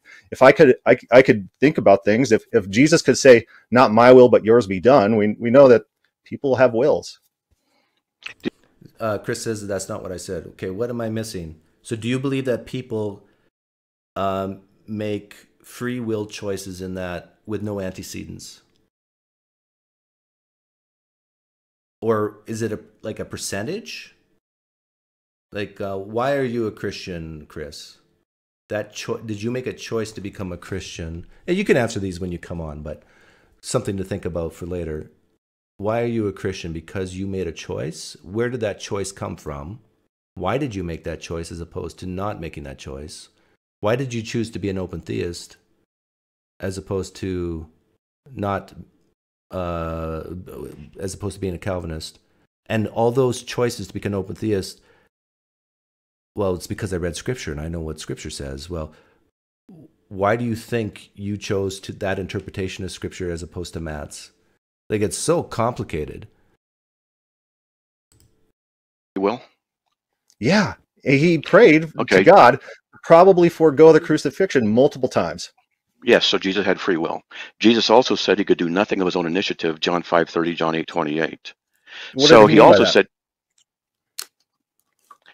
said that he came down from heaven not to do his own will, but the will of the Father who sent him, John 6:38. Right. So here's a question. Here's a question. If Jesus had free will, how is it that he could only do what the will of the Father was? He's talking about what he's doing, not his capabilities. That's begging the question. What does he mean in context of those phrases? So who's his audience, who he's talking to? What do they believe? And what is he communicating to them of substance? Yeah, I think what Chris is saying is that just like any Christian desires to do the will of the Father, they sometimes fail. Right? And you can actually do the will of the Father in one area of your life and not in other areas. Matt's trying to make it sound like it's an all or nothing type of thing. I asked, if Jesus had free will, how could he only do what the Father's will was? Right. A lot of people talk like that pretty normally within the Bible. And it's not this fatalistic concept. And so language doesn't work where there's these hard and fast rules where like if you can only do something and not another thing, then you're fated. Chris makes a great comment here. Free will would be functionally undisguisable from any level of randomness and choices. If the choice is not 100% certain, given all information, then free will does not exist. Yeah, I agree with you. Like, if free will is completely devoid of antecedent causes, then how is it distinguishable from random choice? I mean, just randomness, yeah. Like, the people within the Bible are said to not be able to change. People are said to, nothing that the people want can be denied them. People are omnipotent, I guess, in your views, but language doesn't work like that. So you have to look at who's being talked to, what the specific point being made is, and is it rhetorical? Is it a rhetorical flourish? Is it hyperbole? Is it idiomatic? What's happening in context? And it's not metaphysics. Within the Bible, a lot of people like to pretend the Bible's about metaphysics, but it's just not. I just read you like 15 different verses which talk about mankind knowing all things. And so whatever you just quoted 1 John 3:20 as God knowing all things, 1 John 2:20 is the same phrase used about man. So you need to actually go to these verses and show that they're talking anything about your metaphysics. They're just not. It's just normal language. Okay,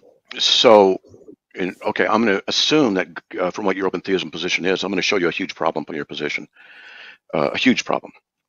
Why I believe that your position is seriously heretical. Well, this should be good.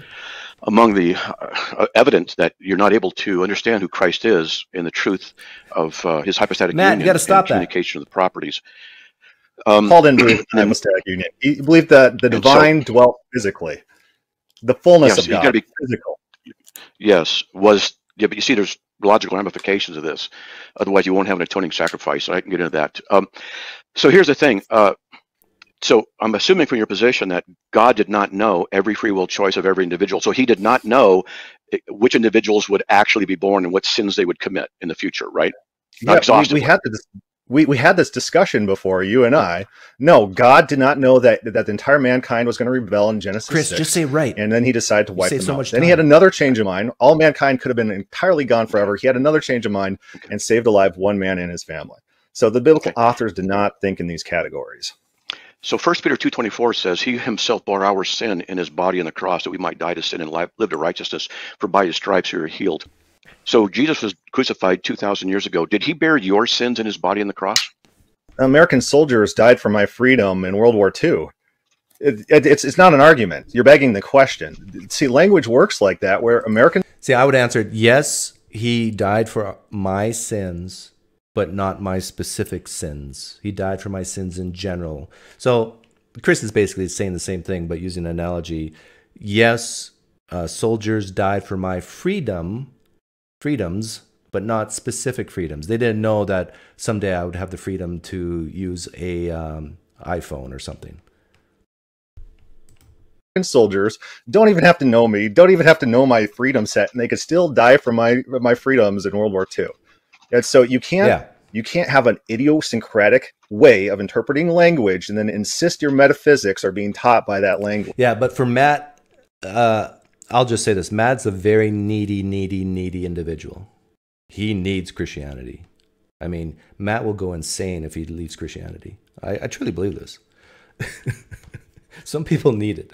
And so Matt needs to know, it gives him a huge amount of comfort that Jesus knew Matt's sins specifically, even before he committed them, and died for those specific sins. Jesus died for me, and everything about me and my choices.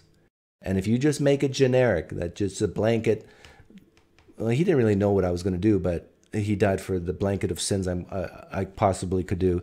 It's not personal enough for Matt. Matt needs a personal relationship with Jesus, that he knows everything. Sorry, I teared up there a little bit. The Holy Spirit of Matt was in me there. Which you just can't do it. You need to show from the context why your interpretation of those sentences are the correct one. And you're not doing that. You're quoting half verses out of context. Go to the context, show why you think that the author's talking your metaphysics. They just aren't. So I quoted you the verse, he himself bore our sin in his body on the cross. Do you believe he bore our sin in his body on the cross? Right, and American soldiers died for my freedom. They sacrificed. Chris, you shouldn't have said right. You should have just said yes, period. And then Matt's going to ask a follow-up question and say, not specific sins, just general sins. Done. I'm trying to help you, Chris, and you can disagree with me all what you want, but I'm trying to help you be more efficient with your answers, even at the risk of being misunderstood. Sacrifice their bodies for my freedom. Do you believe that Jesus, I'm asking about Jesus out of Scripture. Do you believe that Jesus bore your sin in his body on the cross? Yes. What in context makes you think the author has your special atonement theories in mind? What in context? I'm just reading the text and just asking. Like, I think in general terms, Chris, the answer is yes, right? You do believe Jesus died for your sins, right? Say yes. But then when pushed, say, but I don't think Jesus died for the sin of me watching porn on the last Tuesday. You could just add that. Well, maybe you don't want to say porn because then it makes you look bad, but... Question. Yeah, I'm just reading the text. God regrets his own action in creating man. We've not looked at the text. The text I bring up first, we're avoiding that for some reason, and we're talking about your atonement theories. Your atonement theories have nothing to do with open theism. There's like 50 different atonement theories. And yeah, there's about 50 different atonement theories, and yours is not like very... There's different ways to read this verse than your atonement theory. It has nothing to do with open theism. It's all special plea. Yes, it does. And I'll show you why it does. You see, the Bible says Jesus bore our sin in his body on the cross. Open theism has a humongous problem, because if God can't know what specific individuals will exist or what specific sins they'll commit, then how is it possible for him to impute our sins to Christ on the cross? That's my question. Can you answer? In a general way instead of specific, Matt. That's how. Just like, I think Chris gave a great analogy. In the same way, U.S. soldiers died for our freedoms without knowing specific freedoms. Jesus died for our sins without knowing the specific sins we'd commit. Done. For that? Yeah, American soldiers died for my freedom. They didn't have to know that I was going to exist. They didn't have to know what freedoms. That's just how normal language works. There's nothing in that verse that... I'm not sure why Matt doesn't get that. And I think the reason why maybe he doesn't get it is because it's not personal enough for him. He needs... Which is ironic, because the God of open theism is actually more personal than the God of Calvinism, in my opinion. Yet Matt desires this more personal... Jesus died for this sin on this date. It's sort of ironic, isn't it? That Matt is screaming for this very personal God that actually he could get better through open theism instead of this nebulous, all-powerful thing. Chris, if you ever talk to Matt Slick about this again, that's where you should go with this. Because the reason... I've talked to Matt Slick years and years ago. I recorded it, but I think he asked me not to share it publicly. Or no, I chose not to share it publicly. But I know the real reason why Matt Slick is a Christian, and I think he said this publicly, and it's because his child died in his arms, and he felt God in that moment. This is why he's a Christian. And so he actually desires this very, very personal God in his life. So, Chris, my advice is tap into that with Matt. If you actually have any desire in you to convert Matt to an open theist, saying, look, the God you believe in is not this personal, lovey-dovey God that you think he is. It's the God of open theism that will meet you where you're at, who will cry with you, who will help you day by day. It's an appeal to emotion, granted, but it works. Just my 2 cents. It means your atonement theory is true. There's no contextual analysis. You're just reading the verse, and then you're assuming it means whatever atonement theory you have. Yeah, your atonement theory is not in the verse. They didn't think like this. They didn't have that thought process. They didn't think that there was some sort of metaphysical list of sins in the ethers. Within the Bible, God decides to forget our sins and remember them no more. Within the Bible, God clears people's sins through burning coals, Isaiah's lips. They don't have your metaphysics in mind. What does it mean that Jesus bore our sins in his body on the cross? Well, probably something similar to the American soldiers died for. Yeah, Matt thinks this is a knockdown argument, but it really isn't. I'm going to fast forward a little bit here. For you, leaving you an example for you to follow in his steps, who committed no sin, nor was any deceit found in his mouth. And while being reviled, he did not revile in return. While suffering, he uttered no threats, but kept entrusting himself to him who judges righteously. And he himself bore our sins in his body on the cross, so that we might die to sin and live to righteousness. For by his wounds you were healed. For you were continually straying like sheep, but now you return to the shepherd and guardian of your souls. Great. There's the context. In verse 24, he bore our sins in his body on the cross. So I'm asking you, which soldier is the one who does that? And you ask me, why can't you direct the hypostatic union? Because Jesus said such things as, I am thirsty, appealing to his human nature. I'll be with you always, Matthew 20:18, dealing with his divine nature. The one person of Christ claimed the attributes of both natures. This is called the hypostatic union and the communication of the properties, where the attributes of both natures. Is the phrase hypostatic union found in the Bible? Natures are ascribed to the single person. This is right out of Scripture. I can teach on it for hours. I've been doing it for years and years. I know the topic. You just read evidence against what you claimed. You said that Jesus was God bodily. You denied that. You think in your own words, the divine cannot be physical. That's a Platonist metaphysics. The semantic mindset is that there's overlap in the divine and physical. Chris, what you should ask Matt Slick next time is, could our sins be atoned for without Jesus having a body, physical body? There's not a chasm. We don't. You couldn't argue your way out of a wet platonic bag. Look, I'm going to tell you something here. Categories deal with the ontos. The human nature is different than the divine nature. You're making up categories. You don't have the properties of one communicated to the other. It doesn't work that way. They're communicated to the person. The divine nature is separate from the human nature. They are separate ontologically. They're separate by nature and essence with properties. So the attributes of both are ascribed to the one person of Christ. This is basic Christian theology, which apparently you do not know about. I said that you would talk in almost exclusively Platonistic terms, and you're doing You don't even understand what Platonism is. You don't even know what that is. If there was a Muslim here, he would ask Matt, so God can die? The Bible doesn't talk like this. Yes, it does. All right, guys, let's focus. You guys, let's focus on the topic. Open theism in the Bible. All right, go with your question. Wow. So, what does it mean when it says he bore our sins in his body on the cross? Still on this. Theology is called federal headship. In Adam all die, in Christ all should be made alive. 1 Corinthians 15:22 and Romans 5:18. Through the sacrifice. You believe in universal salvation? Can I finish, please? Ooh, good question. Oh, go ahead. No, I don't believe in universal salvation. People go to... Oh, snap. Listen to what Matt says. In Adam all die, in Christ all should be made alive. 1 Corinthians... In Adam all die, separated from God. In Christ all should be made alive, rejoined to Christ. Chris asked a great question. Are you a universalist?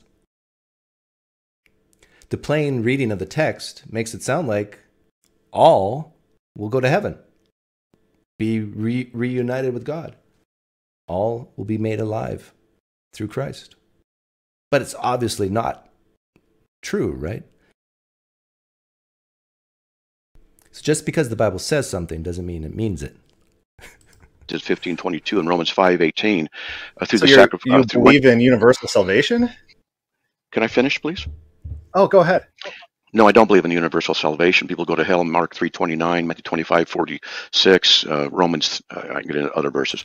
And so, if you understand what God is saying with the word "all," if you go to Romans 5:18, through one transgression there resulted condemnation to all men. So also through one act of righteousness there resulted justification of life to all men. The second "all" can only be a limited group, and that's exactly how God uses it. I give you a Bible study on that. But what's really important is Romans 5. The second "all" is a limited group. 19 in this context, where it says, through the transgression of the one, the many died. The many died is what's called the aorist passive indicative in the Greek, which means that they died in Adam, specifically because of Adam's sin, that his sin was imputed and reckoned to those individuals. So the all with Adam is everybody, but the all with Christ is only some people. The minority, actually, because wide's the road to destruction, narrows the gate to life. But yet, isn't it in the same paragraph, the same sentence? Like, this is not very symmetrical. This is why I think Christians, you can understand as an atheist, or for former Christians, we view all this as complete insanity and nuts and crazy, that you actually have to rationalize so much to make this fit. Did Elijah die? Confirm that? Did Elijah die? You don't even know what. Do you know what it means to die in this context? Oh, this is good. Well, It okay, means show me in context where it's defined. I don't want to hear a philosophizing about what you think it means. death deals with separation from God. In Genesis 2:17, God said to Adam, the day that you eat of the fruit, you will die. And he died physically later. Yeah, because God changed his mind. Once they explained why they did what they did, he didn't kill them in the day. The same phrase is used about the dream of Abimelech, the dying you shall die. Same phrase is used. So, it's about physical. Okay, so did God prophesy? Did God prophesy that Adam would die that day? No, he said that you eat it, you will die. Is it a prophecy? Yeah, prophecy. 40 days and Nineveh is going to be overthrown. It didn't happen. Okay. Because guess what? There are circumstances that change different things. Different punishments are mitigated by circumstances. Okay. So from your... See, and all this is just, again, crazy to me because the death in Genesis was not a physical death that day. Surely you will not die that day physically, but you died spiritually that day, Matt would say. That rhymes. So death is a spiritual death. So through Adam's death came sin into the world. But yet Jesus didn't die spiritually, he died physically. Or did he? Or both. But definitely the physical part had to be in there.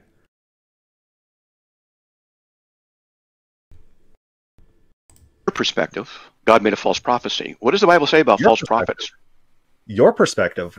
Jonah said, no, I don't believe he made a false prophecy. Be overthrown. No, I don't believe that. Didn't happen. You already know about this, Jeremiah 18:8. Come on, you know about this stuff. Look, did God make a false prophecy when he said to Adam, the day that you eat, you're going to die? Did he make a false prophecy? He listened to the circumstances. So he did die. And then he used... He did die? No. That's not how these Which is it? No one talks like this. Non-central fallacy. Everyone drink. Non-central fallacy. No one talks like that. He didn't make a mistake. So when God said to Adam, the day that you eat of it, you will die. Yes. Did he die the day he ate? No, there were extenuating circumstances. So then did God prophesy? God says, okay. So God made a false prophecy from your perspective? Wrong. Explain how. Okay, I really want to understand this from Chris because I think Matt's making a good point. Now, Chris, the only way I think out of this is to say God did not make a false prophecy because when God said, this day you will die, he meant spiritually, not physically. I think that's the way out of this. And I think this is the way most Christians get out of this. Let's see what Chris says. How it's not a false prophecy. Right. Remember the question that I continually ask you. I never get an answer.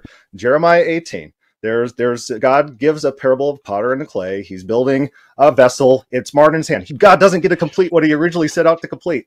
And so the interpretation is this prophecy, this parable, is that when nations turn from their ways, God will not only do... That's about Adam. That's about Adam. Yeah. God will not only do what he thought he was going to do, but he's not going to do what he said he was going to do. So God thinks he's going to do one thing. In Jeremiah 18, it says, I won't do what I thought I was going to do, and he won't do what he said he was going to do based on changing circumstances. It's not a lie. It's not a mistake. It's just the normal way people... But what's the changing circumstance here? It was an if-then statement. If Adam does X, you will die. On that day, you will die. In fact, a lot of people say that... the serpent was Satan or Satanisque-ish and tempted and lied. But Satan was basically just saying what God said. Operate. No one would describe that as a lie or mistake, except for a pundit, an internet pundit who gets his money from people who pay him to say things that nobody else believes. No one believes these things. Non-central fallacy. All right. So you go ready back to come to in, Chris? Genesis 2:17. Focus on the verse because God says the day that you eat of it, you will die. What he thought he was going to do. Yes. Did God prophesy, predict the future? When you eat this, you will die. No, he didn't. If you shed man's blood, by man your blood will be shed. Is that a prophecy? Yes. Oh, so all murderers they're killed by other men? No, it's a generic prophecy that things like this will happen. So we're talking. It's not a generic prophecy that things like this will happen. That's a good point by Chris. The Bible says, if you shed blood, your blood will be shed. It's a generic prophecy. I mean, In general, yeah, but maybe some murderers get away with it. Specifically about Adam. I'm asking you about Adam. O.J. Simpson, he's still alive. Why is O.J. alive if this prophecy is true? Why is this prophecy? Chris, do you believe Adam actually existed in history? I'm asking you about Adam. I'm asking about O.J. Yeah, I know. And you said generic murderers, plural. Adam is singular. I'm asking you about Adam, so you're not on topic. Can you answer the question? Did God make a mistake? In the garden. Okay, made a mistake. No, these are your words. Non-central fallacy. Everyone drink. Okay, look. Did God make a mistake? I've said no like 15 times. Are you listening to the things I say, or you just care about? Yes, I am. They're not making any sense. You have. Well, yeah, it's because you're not a normal person. Your brain doesn't work like normal people. Normal people would not call that a mistake. If I'm bringing my kids to McDonald's, I say, everyone in the car, I'm bringing you to McDonald's. And on the way there, my kids start misbehaving, and I turn the car around. No one's going to say that I was mistaken about bringing them to McDonald's. Wow. It's just when contingencies. Well, in a sense, you're mistaken. You should have predicted that your kids would have been unruly, and that so you maybe shouldn't have gone to McDonald's in the first place. Change, then plans change. God talks about this in Jeremiah 18. God won't do what he thought he was going to do based on circumstances. Wow. So I'm not normal, huh? Thank you. That's good. Yeah, but prophecy, I think what Matt's trying to get here is God needs to know the future and for certain prophecies to come true. And this is a problem within open theism, that if God prophesies X will happen, and it can easily be changed by circumstance, then does he really prophesy? I mean, isn't he just kind of throwing out guesses into the future? Okay, I'm going to open it up for Chris if he wants to come in. Chris says, not my kids. My kids, I predict, will be good kids. Yeah. Okay, so Chris, the way you get in here is I'll get a link. I'm not exactly sure what we'll talk about because so much has been said already. We'll let the Holy Spirit lead, Chris.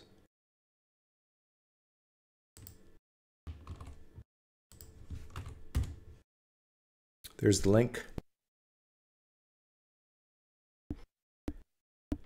Please only Chris call in, or Matt. If Matt's here, he can come in.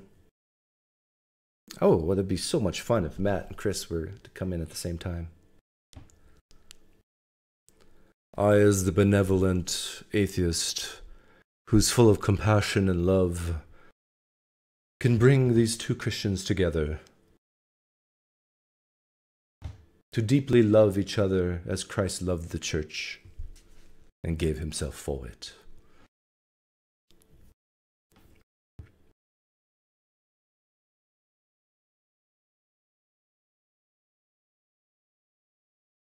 Open theism does not assert that God doesn't know the future. It asserts that the future is open and not predetermined. Yeah, it depends on your definition of knowledge, Berserk. Like Matt Slick's definition of knowledge is infallibly no. But if your definition of knowledge is predict, then you can say open theism does not assert that God doesn't predict the future. It asserts that the future is open. Oh yeah, Marlon can come in too if he happens to be listening right now. I want to ask Marlon why he took it off his channel. Because to me, you know, there was friction here, but it wasn't that bad.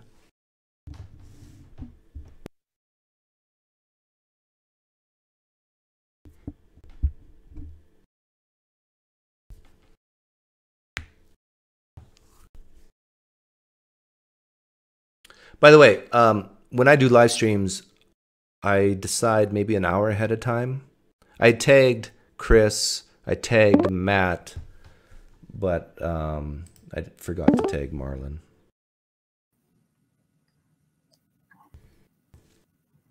Here comes Chris. Yeah, I'm not going to be able to do camera. Can you hear me? Yep, loud and clear.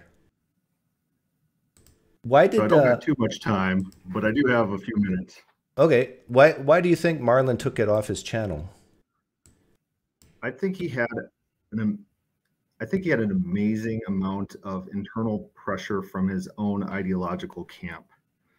I don't think he would have done it if he wasn't pressured into it. I think the Calvinists felt like they got.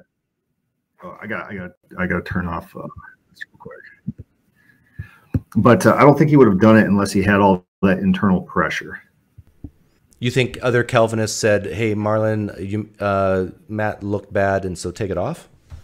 No, I think they came up with any excuse to intellectually justify that. And so they were digging for anything. They were looking at after shows. They were just putting up any old reason. Like one of the reasons Marlon posted was that I came in with bad intent. Whereas if you go watch the Did God Have a Body between Anthony Rogers and Sean Griffin, Anthony Rogers in the debate says he came there with bad intent. It's not like a consistent standard, and it's more of like a post hoc justification. Okay. There's probably a lot of people here who are still not clear on what open theism is. So I'm going to say stuff, and you can either say yes or no, that I got it right. Okay? Okay, so just make sure we understand there's a lot of different variants of open theism. So I could be answering for open theism proper, or what do you want? Okay, I guess the core stuff that most open theists agree on. So, number one, God is not omniscient. He can predict the future. They would never say that. He can predict the future, but he doesn't know it infallibly.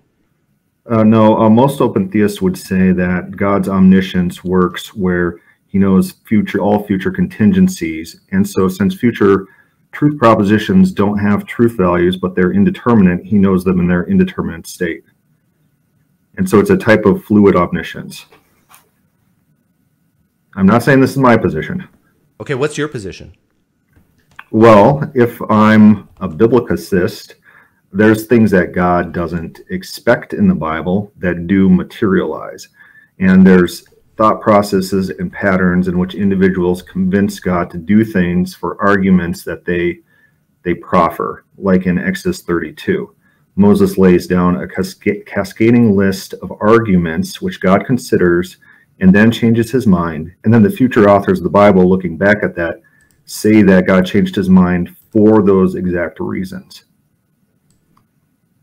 Okay, so if I say that God, if he exists, knows the exact day and hour of my death, would you say that's true? Would I say that's true? God could know that. In what sense? I don't think the future exists.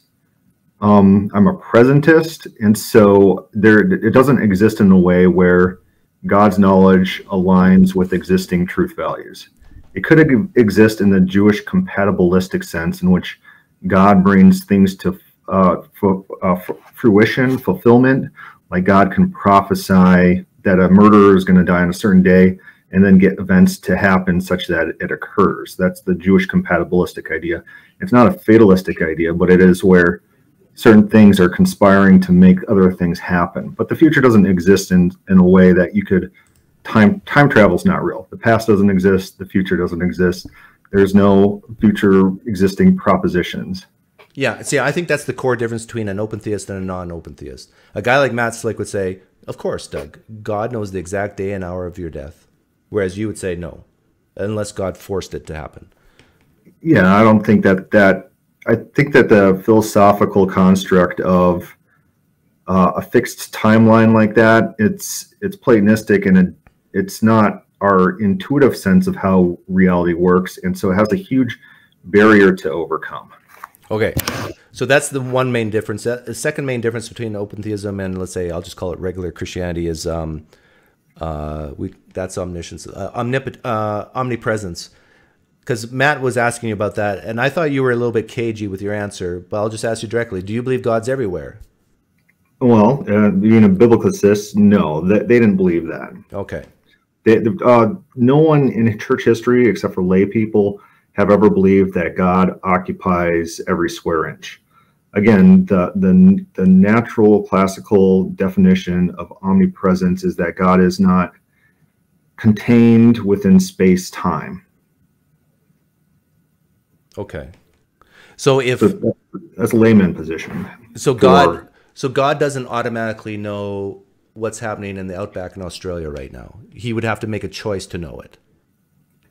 Yeah, so within the Bible, you do see God having limited location and knowledge. The Sodom and Gomorrah is the most obvious example of this, in which the information comes to God. In the ancient Near East setting, and you probably know this, there is a divine court, divine council, in which God sits, and then he sends out messengers around the world who see and watch.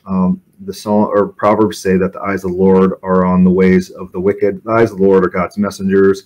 They're his spy network. They report back to him. He makes decisions. We see this decision process in 1 Kings 22 when he queries the angels on how to get King Ahab to go out to war. You see it in Job 1, in which the adversary, who's an agent of God, reports back to God on his doings. And then they discuss from there whether or not he's doing his job, and his job is to test human beings, and he's asking God to test a certain individual. So it's an ancient Near East concept that God rules from some sort of divine court. Okay. Now, like you brought up the example, what was it, Deuteronomy something about God leading the Israelites into the wilderness to test, to see if... Yep. Yeah. 8:2. Yeah. What's the difference between God predicting how the Israelites would react versus God knowing? Like, do you think God really needed to test it, or would he say, well, I'm 95% sure this is how they're going to act? Well, here's the thing. What God does in the Bible is establish character patterns. And so you know what your wife is going to do, what she's going to say, how she's going to act by being with her, around her, talking to her, interacting with her, getting to know her, and then you could fairly well predict their decisions. And so you see this. Well, my wife's last decision was to say I do. So really that doesn't apply to me, but sorry, that's a bad joke. Oh. Never mind. Okay, so if I'm hearing you correctly, God can predict quite closely how the Israelites are going to react to his testing. But it's knowledge that's gained from outside himself. And so this is the key distinction. So if you're familiar with classical omniscience, this is knowledge that is ungenerated. That means God did not get this knowledge from anywhere. It never arose in God because it's always perfectly simple with him timelessly. This is knowledge that's not dependent on the outside world. So the world actualizes in the same way God's knowledge is, just independently and without any connection one to the other. This knowledge is non-discursive. That means you don't think one thought to another to generate thoughts. It's a divine simple knowledge. It's inherent. That means it's necessarily part of God. It's unfalsifiable. That means I can't know that I'm going to go to work tomorrow and then it not happen. It has to occur. So all these properties of classical omniscience, you got to keep in mind. It's not just this simple knowledge of the future that people try. That's what they want to debate because that's their Bailey and their Moat and Bailey.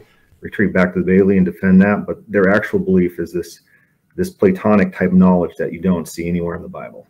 Okay, I'll be honest with you. I view the Yahweh in the Old Testament like Thor, except maybe better. Better at everything. Knowledge, predicting, power, strength. But still, it's a Thor type character. Do you disagree with that characterization of God? Like that he's very personal, like Thor, but he doesn't have these omni properties. So you got to consider that in the ancient Near East worldview, the Egyptian deities, for example, in Exodus, they actually existed. And so part of the plagues punished the foreign gods as well.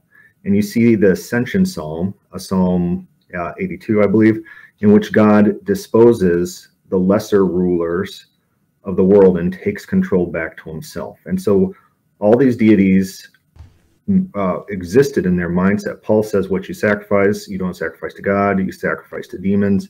And if you look at anti-Christians in the first few centuries, they say, hey, your demons are just the same thing as our pantheon. You sound like Heiser right now. Yeah. Do you believe that many gods exist? Yeah. Would you call yourself a polytheist then? No, there's a term for where you believe in a monarchical type of God. If you yeah, was it Atheist or something? henotheist, something like that. Yeah. And so it's the same thing anyone else believes. There's angels and demons and lesser powers, or hierarchical system. But like, do you believe Baal actually existed as an entity? Very easily. There is, well, Baal's just a general title, and so sometimes Yahweh is called Baal. Just got to remember that. So there might be various different Baals, and you do see when God is why am I blanking on this? But God does fight other deities within the Old Testament. The Great Wrath. I'm gonna just Google it real quick. Yeah, I don't disagree with you. There's very few Christians I've met who are willing to admit this, though. Because I do view almost the Old Testament almost like the pantheon of Greek gods in literature, like the Marvel universe. That Zeus would be Yahweh, and then you got Odin and Thor and all these other gods all playing in the same play box. So the Moabites, and so in 2 Kings 3, God prophesies that Israel is going to take all of Moab. Right, this is Jewish scriptures. The Jews wrote this; they included it, but it is kind of embarrassing. That's one thing the Jews do, is they include stories that will still be embarrassing if they're told, and they put them in their holy scriptures. And so the Moabites are prophesied to lose to Israel. They're going to cut down all the trees. They're going to stop up all the wells. They're going to destroy all the cities. They get all the way to the capital city. And then the king sacrifices his son on the wall. And then the text reads that there's a great wrath that comes against Israel, and Israel retreats, and the prophecy fails.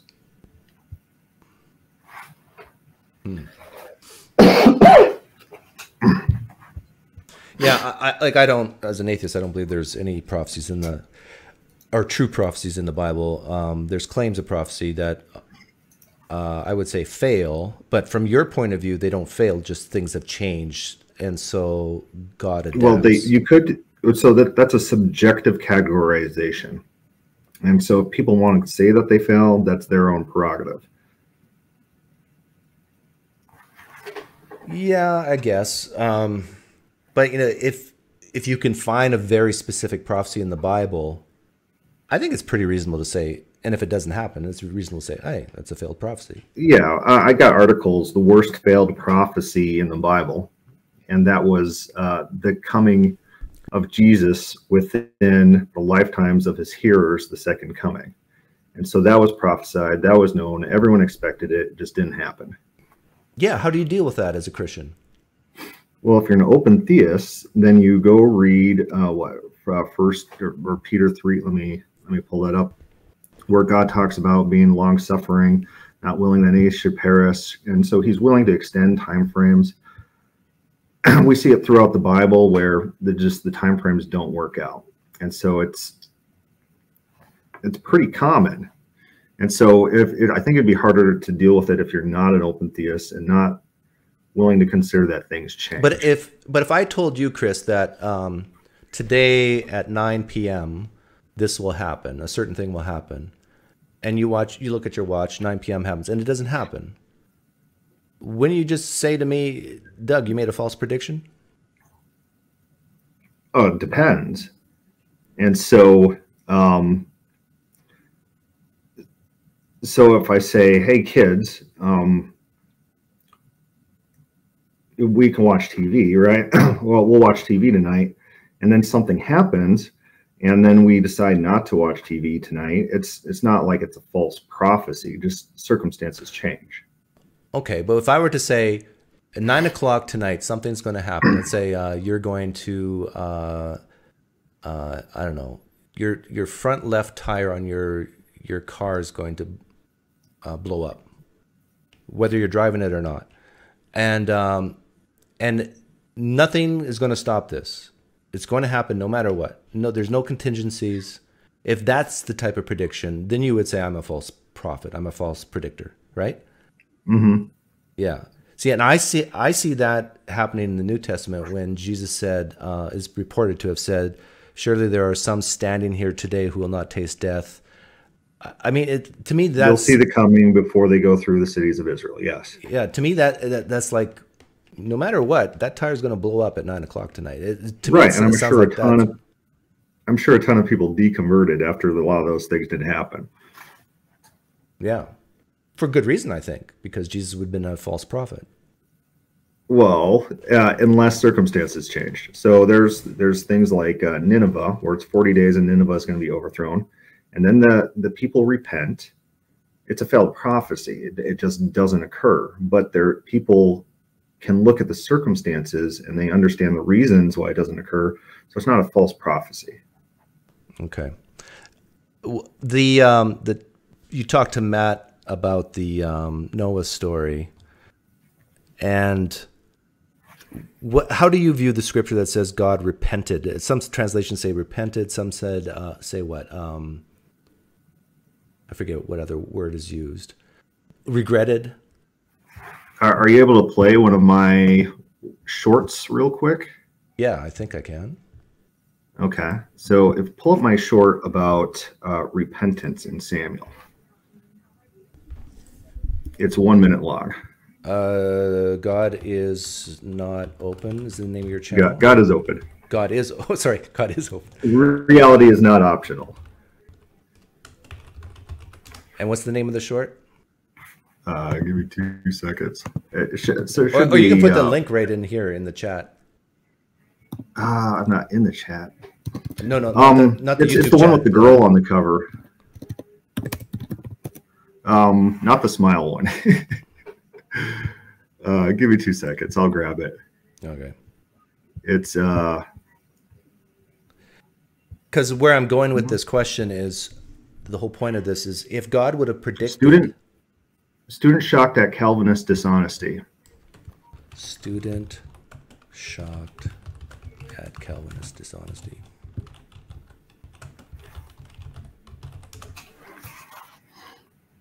Oh. When I was in college, open theism was the Yeah, you won't be able to hear it, but I'll play it here. Yeah, that's fine. It's the one with the, like, it's... Oh, yeah, this is you. Like a professor. Yeah, professor on the... Okay. Boy, you put some good work into this. When I was in college, open theism was the controversy. As I watched, I learned a valuable lesson. Just because the person is an academic does not mean that they are objective or even fair to Scripture. One scholar stood up and stated, "God does not repent. Scripture says so. See 1 Samuel 15:29. A well-respected scholar responded, "In 1 Samuel 15 there are 3 statements. God says, 'I repent.' Samuel says God does not repent. The narrator says, 'The Lord repented.' Hermeneutics 101. Who is to be trusted most? God, the narrator, or a character?" And then he pointed out that God does not change his mind is in reference to Saul. The presenter hemmed and hawed. The entire room knew that the Old Testament scholar was right. And there I sat, an innocent theology student, shocked and stunned. Just because you have a PhD doesn't mean you are virtuous or rational. When I was in college, Okay, so that was the clip. Yeah, so the thing is that statements are contextual. And so you have to look at what's being said to who, for what reason, and what's the scope. And so when Samuel is saying to Saul that God's not a man, that he should repent, it's concerning God's decision, repentance, on making Saul king. God's not going to repent of repenting of making Saul king. And that's misconstrued as some sort of ad hoc metaphysical lesson. Calvinists want Samuel to be stopped in the middle of an event to give an ad hoc metaphysical lesson that applies to everything, no matter what, rather than contextually limited to what's happening, what's going on there. Well, I'm not even getting at contradictions in the Bible. I'm getting at more, here you got a God who is a very good predictor of the future, because any information about the present or past he can access when he wants to, right? And so here we have a situation where God created humans, could have predicted that there would be a fall, could have predicted there would be so much evilness that he would have to wipe out the whole population other than Noah's family. So I guess my question is, if he can predict those things, why not just start creation with Noah's family? He didn't. And then he lowered his standard because he found out something about man. So you should have your listeners go listen to Christine Hayes's biblical lecture, Old Testament lectures, Yale University. They're all free online. And God creates man, and then he starts learning about them instantly. He doesn't automatically know all about who man is and what man's capable of. One of her statements is that he slowly learns about man, and his learning curve is steep. Okay, and yeah. So this is my point, but then that implies that God's not a very good predictor. If you say his learning curve is steep, which means it implies he that hadn't had interaction with man previously. Right. You don't know how to predict things unless you have some sort of history to predict it against. But he did have history of the fall of the angels, right? Allegedly. That there's different ways to read that. Because this was my main point. Like, if God created the angels and one of them named Lucifer ultimately fell and became Satan, I think even Heiser believes this, then God would have precedent of saying, well, maybe if I create humans, the same thing will happen. Maybe, but that's not present in the Genesis story. You don't see Satan in Genesis. You don't see any of this fallen angel type stuff in Genesis. Yeah, you're right. It comes later. What was it, in Isaiah or something? But yeah. And for me, so I got like 2 more minutes. So yeah. Okay. Listen. Can you understand? Can you put yourself in Matt Slick's shoes and understand why he believes what he believes? Yeah, I actually have an intellectual Turing test video, in which an intellectual Turing test is when you are so able to repeat and mimic and argue for a different side that people will confuse you with a true believer of that side. And so I got a Turing test video in which I advocate Calvinism and against open theism. And so you go watch that to see how well I passed the intellectual Turing test. And tell me if you agree with me. My main thing, the reason why you and Matt disagree on this, I think the fundamental reason is because Matt's more needy than you. He probably is. I just put out a huge paper that I didn't write, but I've been converting it to audio on the cult mindset of Calvinism. You have to understand that Calvinist works in kind of this cult indoctrination system, which establishes all sorts of ways to view the world and interpret the world, and works hierarchically. And so you're dealing with people that are part of what they've been indoctrinated into. Yeah, but the reason why I think some people are indoctrinated into certain beliefs versus like other people who don't is because of a core fundamental need. Like for a guy like Matt Slick, he needs certainty, he needs stability, he needs this idea of this sovereign God who can do almost anything that as long as it doesn't contradict his nature. And anything less than that, he gets mental anguish. And so he needs Calvinism. He needs this version of Christianity to survive.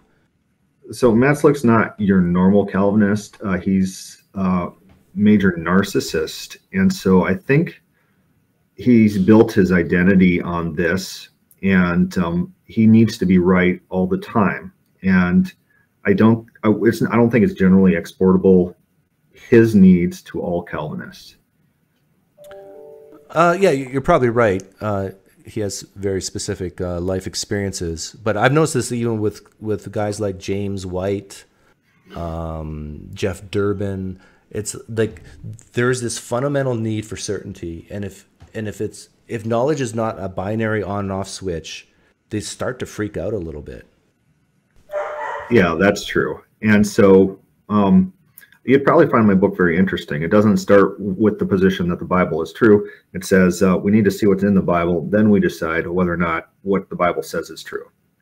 And so it's a case study in reading comprehension, critical thinking, language skills, understanding idiomatic speech. It's basically like a textual study that you would see maybe with the Enuma Elish, right? I'm sure you and I could sit down and read through it, and we'd probably come to the exact same conclusions about what's going on in that text. And normal people should be able to do that with the Bible too, but people don't seem to be able to have that capacity within themselves because of all their societally loaded values. I know this is going to be tough, but and I know you have to leave, but in 60 seconds, can you tell me why you believe the Bible has anything to do with a deity, with God? What do you mean by that? Like, I view the Bible as a very interesting book, a great book in many aspects, but I believe it's totally man-made, has nothing to do with a God. I don't believe any gods exist, and yet the Bible exists as it exists. Do you believe that the Bible has something to do with God, and if so, why? Yeah, I think so. I think the Bible is fairly reliable when it comes to archaeology. Things like Sodom and Gomorrah have been found. Things like Jericho have been found. And even if you're talking scientifically. So when I was on, I don't know the guy's name offhand, it'll come to me, but I pointed out that you have things like carbon-14 in diamonds. And we know it's not carbon capture. We know it's not contamination from the environment. And we know it's not lab contamination. So that puts upper ages on those diamonds 50 to 100,000 years. We have dinosaur DNA that is carbon dated because it's not fossil. It is actual original biological material. And this stuff wouldn't last for whatever time frames that they claim. And so we have all sorts of evidence around the world for a global catastrophe that wiped out life within the last 12,000 or so years. And I think the evidence points towards the biblical account. Okay, I'll give you the last word. Thanks for hopping on. Yeah, well, thanks for having me. We'll have to talk through some more things at some point, maybe do a debate review. I'm grateful for your perspective, but I'll catch you later. Thanks. Okay, see ya.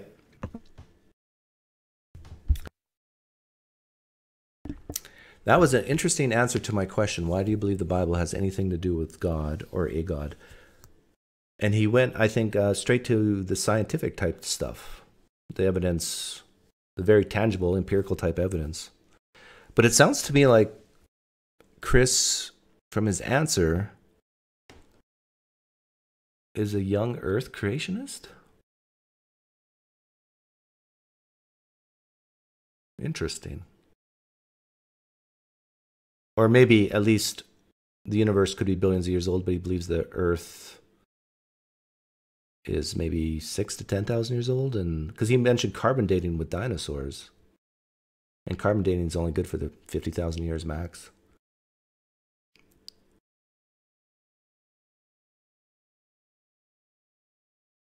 It sounds like he believes in a global flood.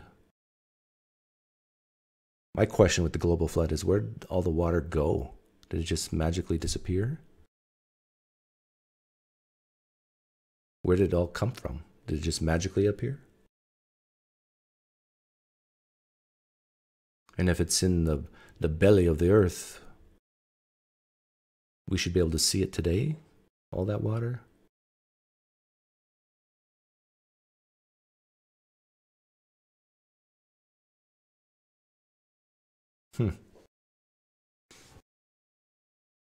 Interesting. Chris said 100,000 years and Kent Hovind says 10,000. Okay. By the way, the whole age of the earth thing doesn't bother me too much. Most people, the age of the earth is irrelevant to their lives and to their jobs. That's why I have absolutely no problem with the Speaker of the House being a young earth creationist. Because we know that people can believe crazy things in one area of their life and be brilliant in others. I'm sure there's brain surgeons who are Scientologists, right?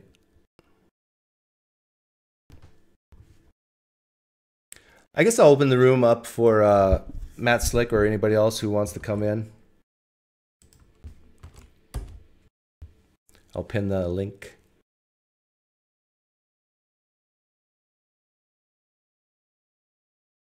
But let me try to sum up. I think the God of open theism is just not a strong enough God for most Christians to believe in. They need something bigger, better than Mr. Incredible or Thor. And that's why they can't stomach it. But I do think the plain reading of the text in the Old Testament points to open theism.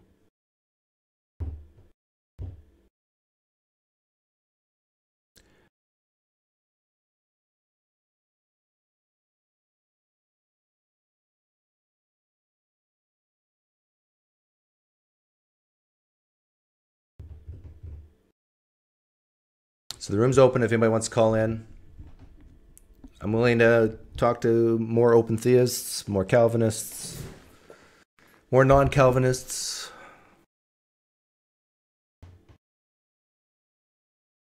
But yeah, when I was a Christian, I didn't know what open theism was.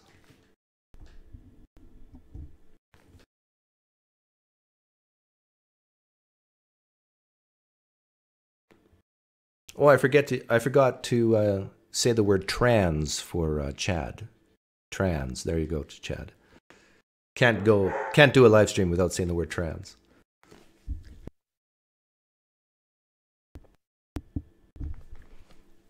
There was actually something I really wanted to talk about today. It has nothing to do with religion. It has to do with education.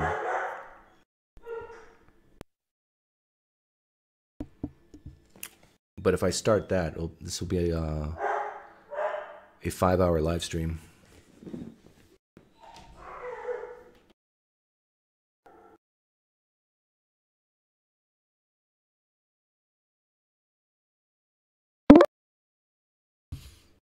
Patrick.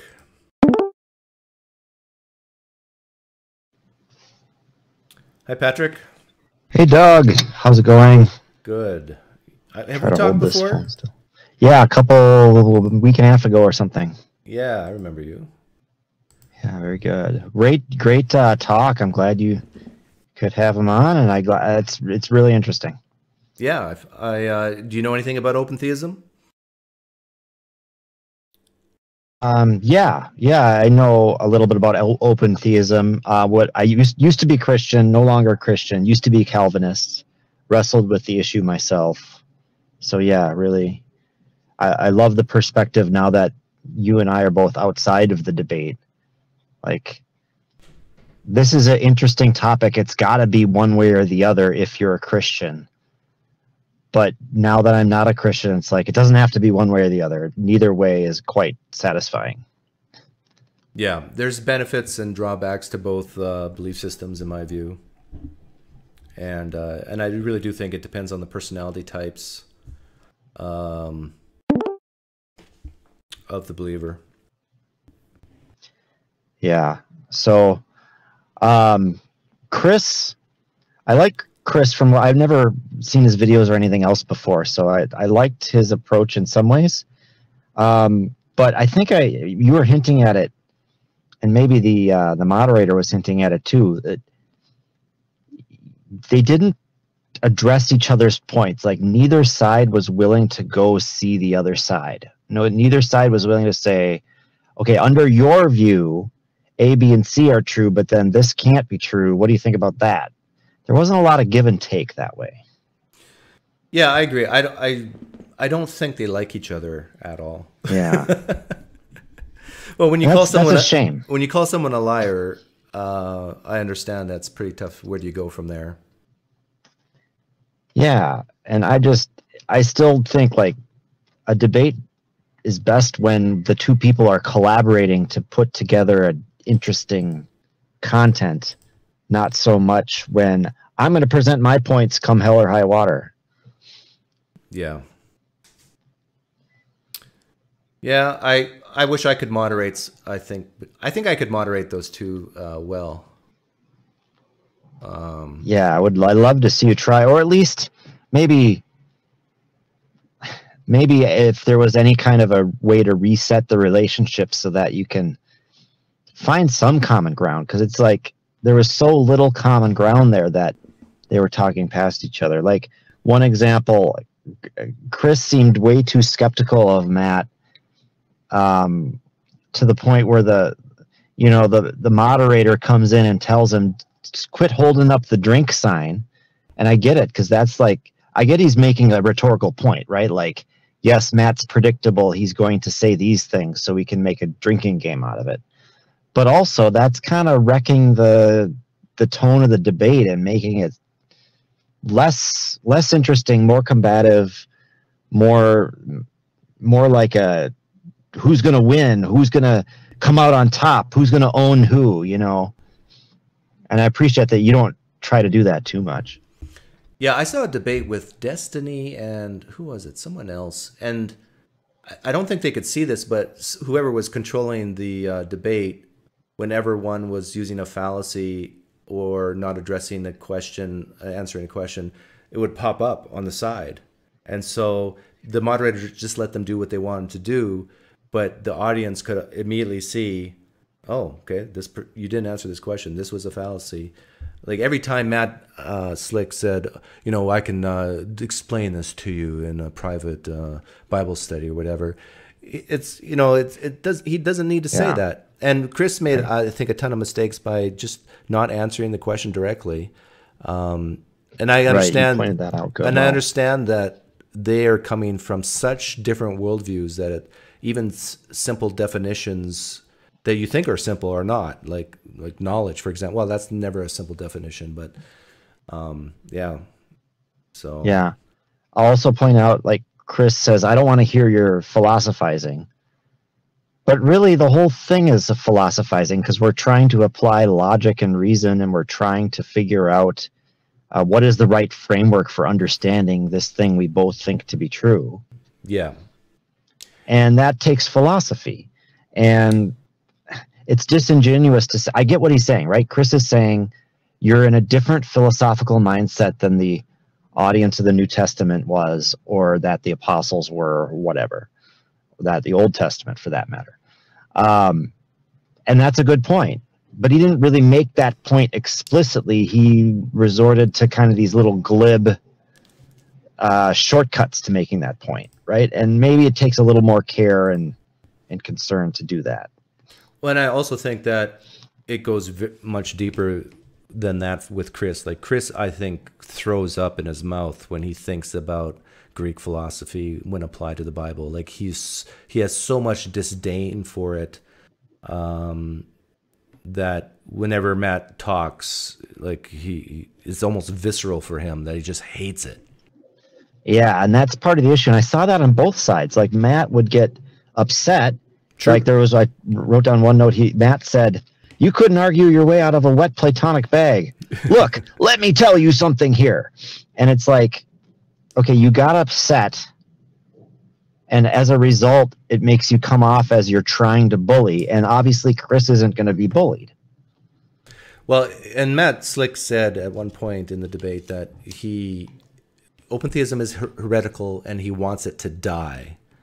Yeah. Like it shows just how passionate he is, but which is ironic because he's a Calvinist.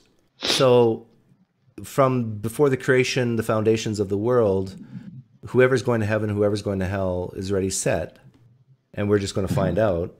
And so, so these heresies, what's the real issue? Like, sure, someone's a heretic, but is it actually going to change the number of people who go to heaven and hell?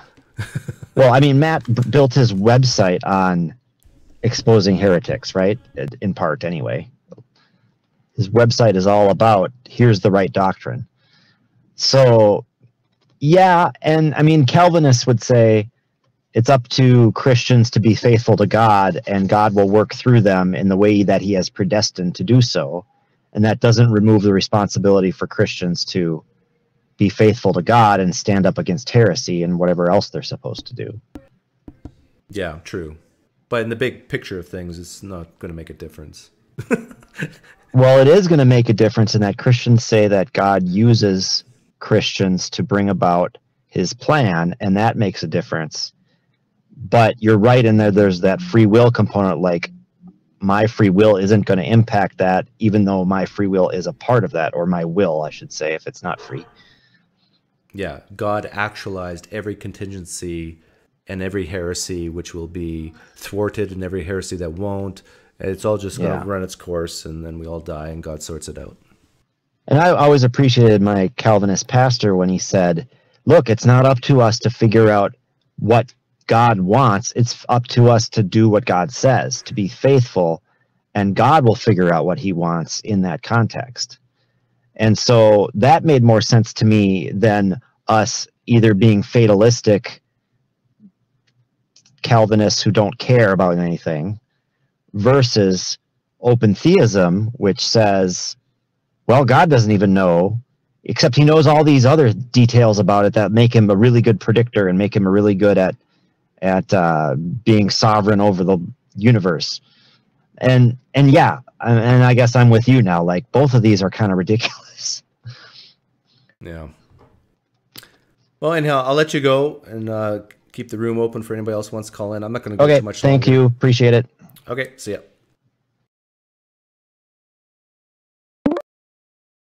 Catholic Tutor. Hi, Catholic Tutor. Greetings. Your voice sounds familiar. Have we talked before? Yes, we have. Ah, okay.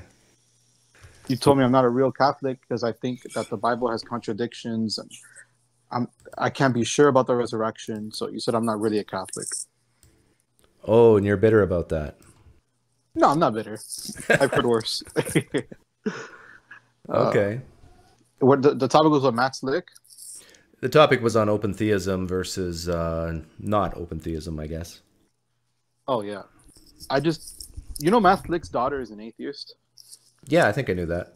Public atheist. So, like, I think the reason he has so many personality problems is because he knows that his master has not chosen, rather has chosen his daughter for hell.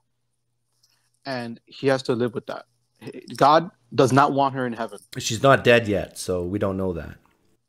Oh, well.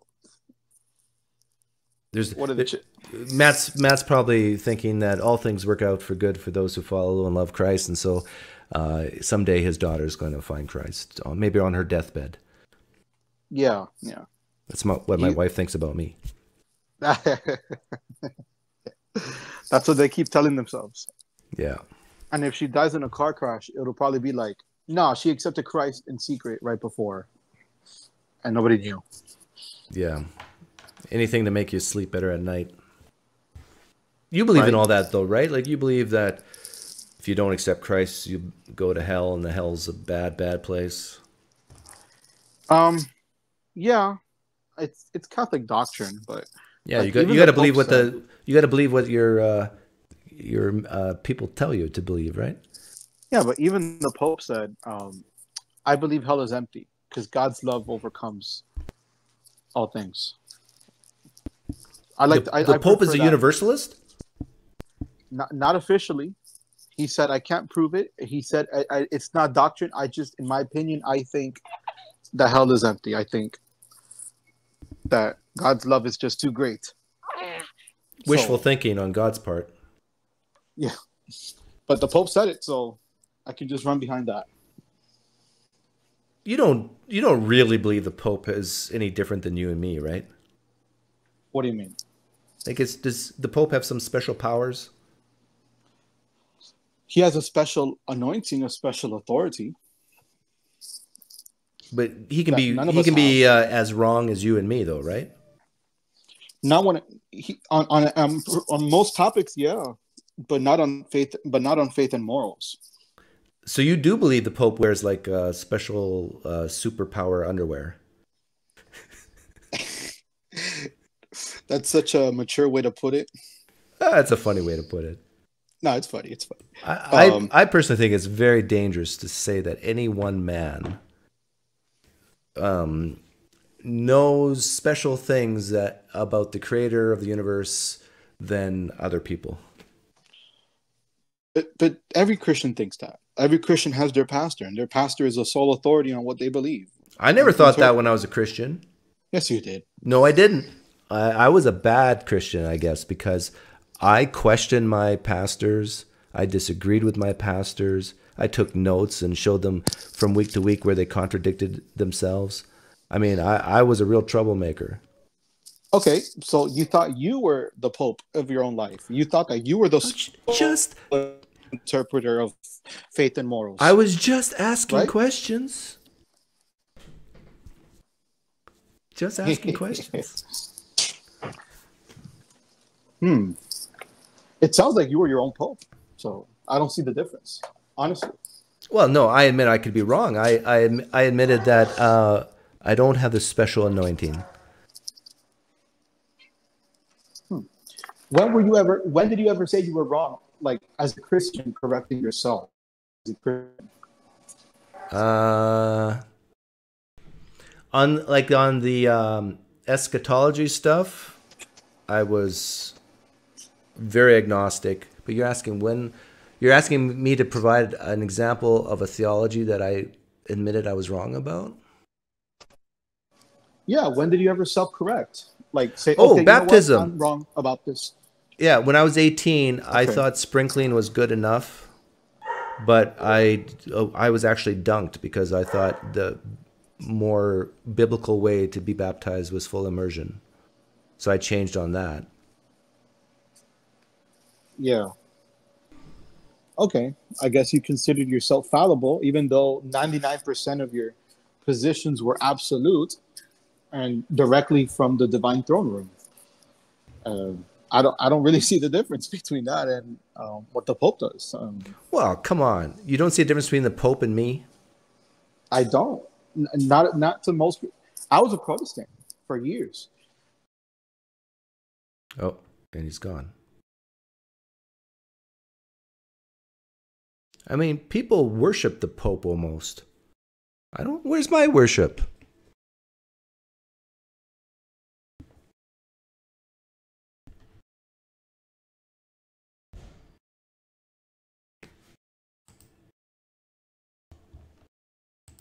Where's my bulletproof car?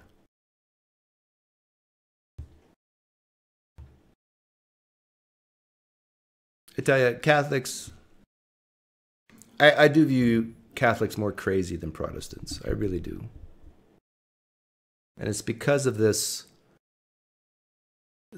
idea of this infallible Pope and church authority, and you guys like things too much, like altars and pictures of Jesus and stuff. I mean, it just, to me, it's more superstitious than the Protestants.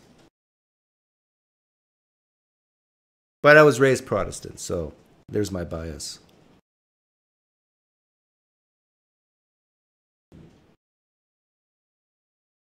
Okay, let's wrap this up.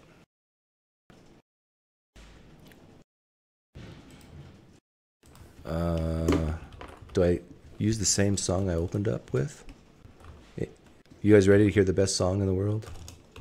Ever?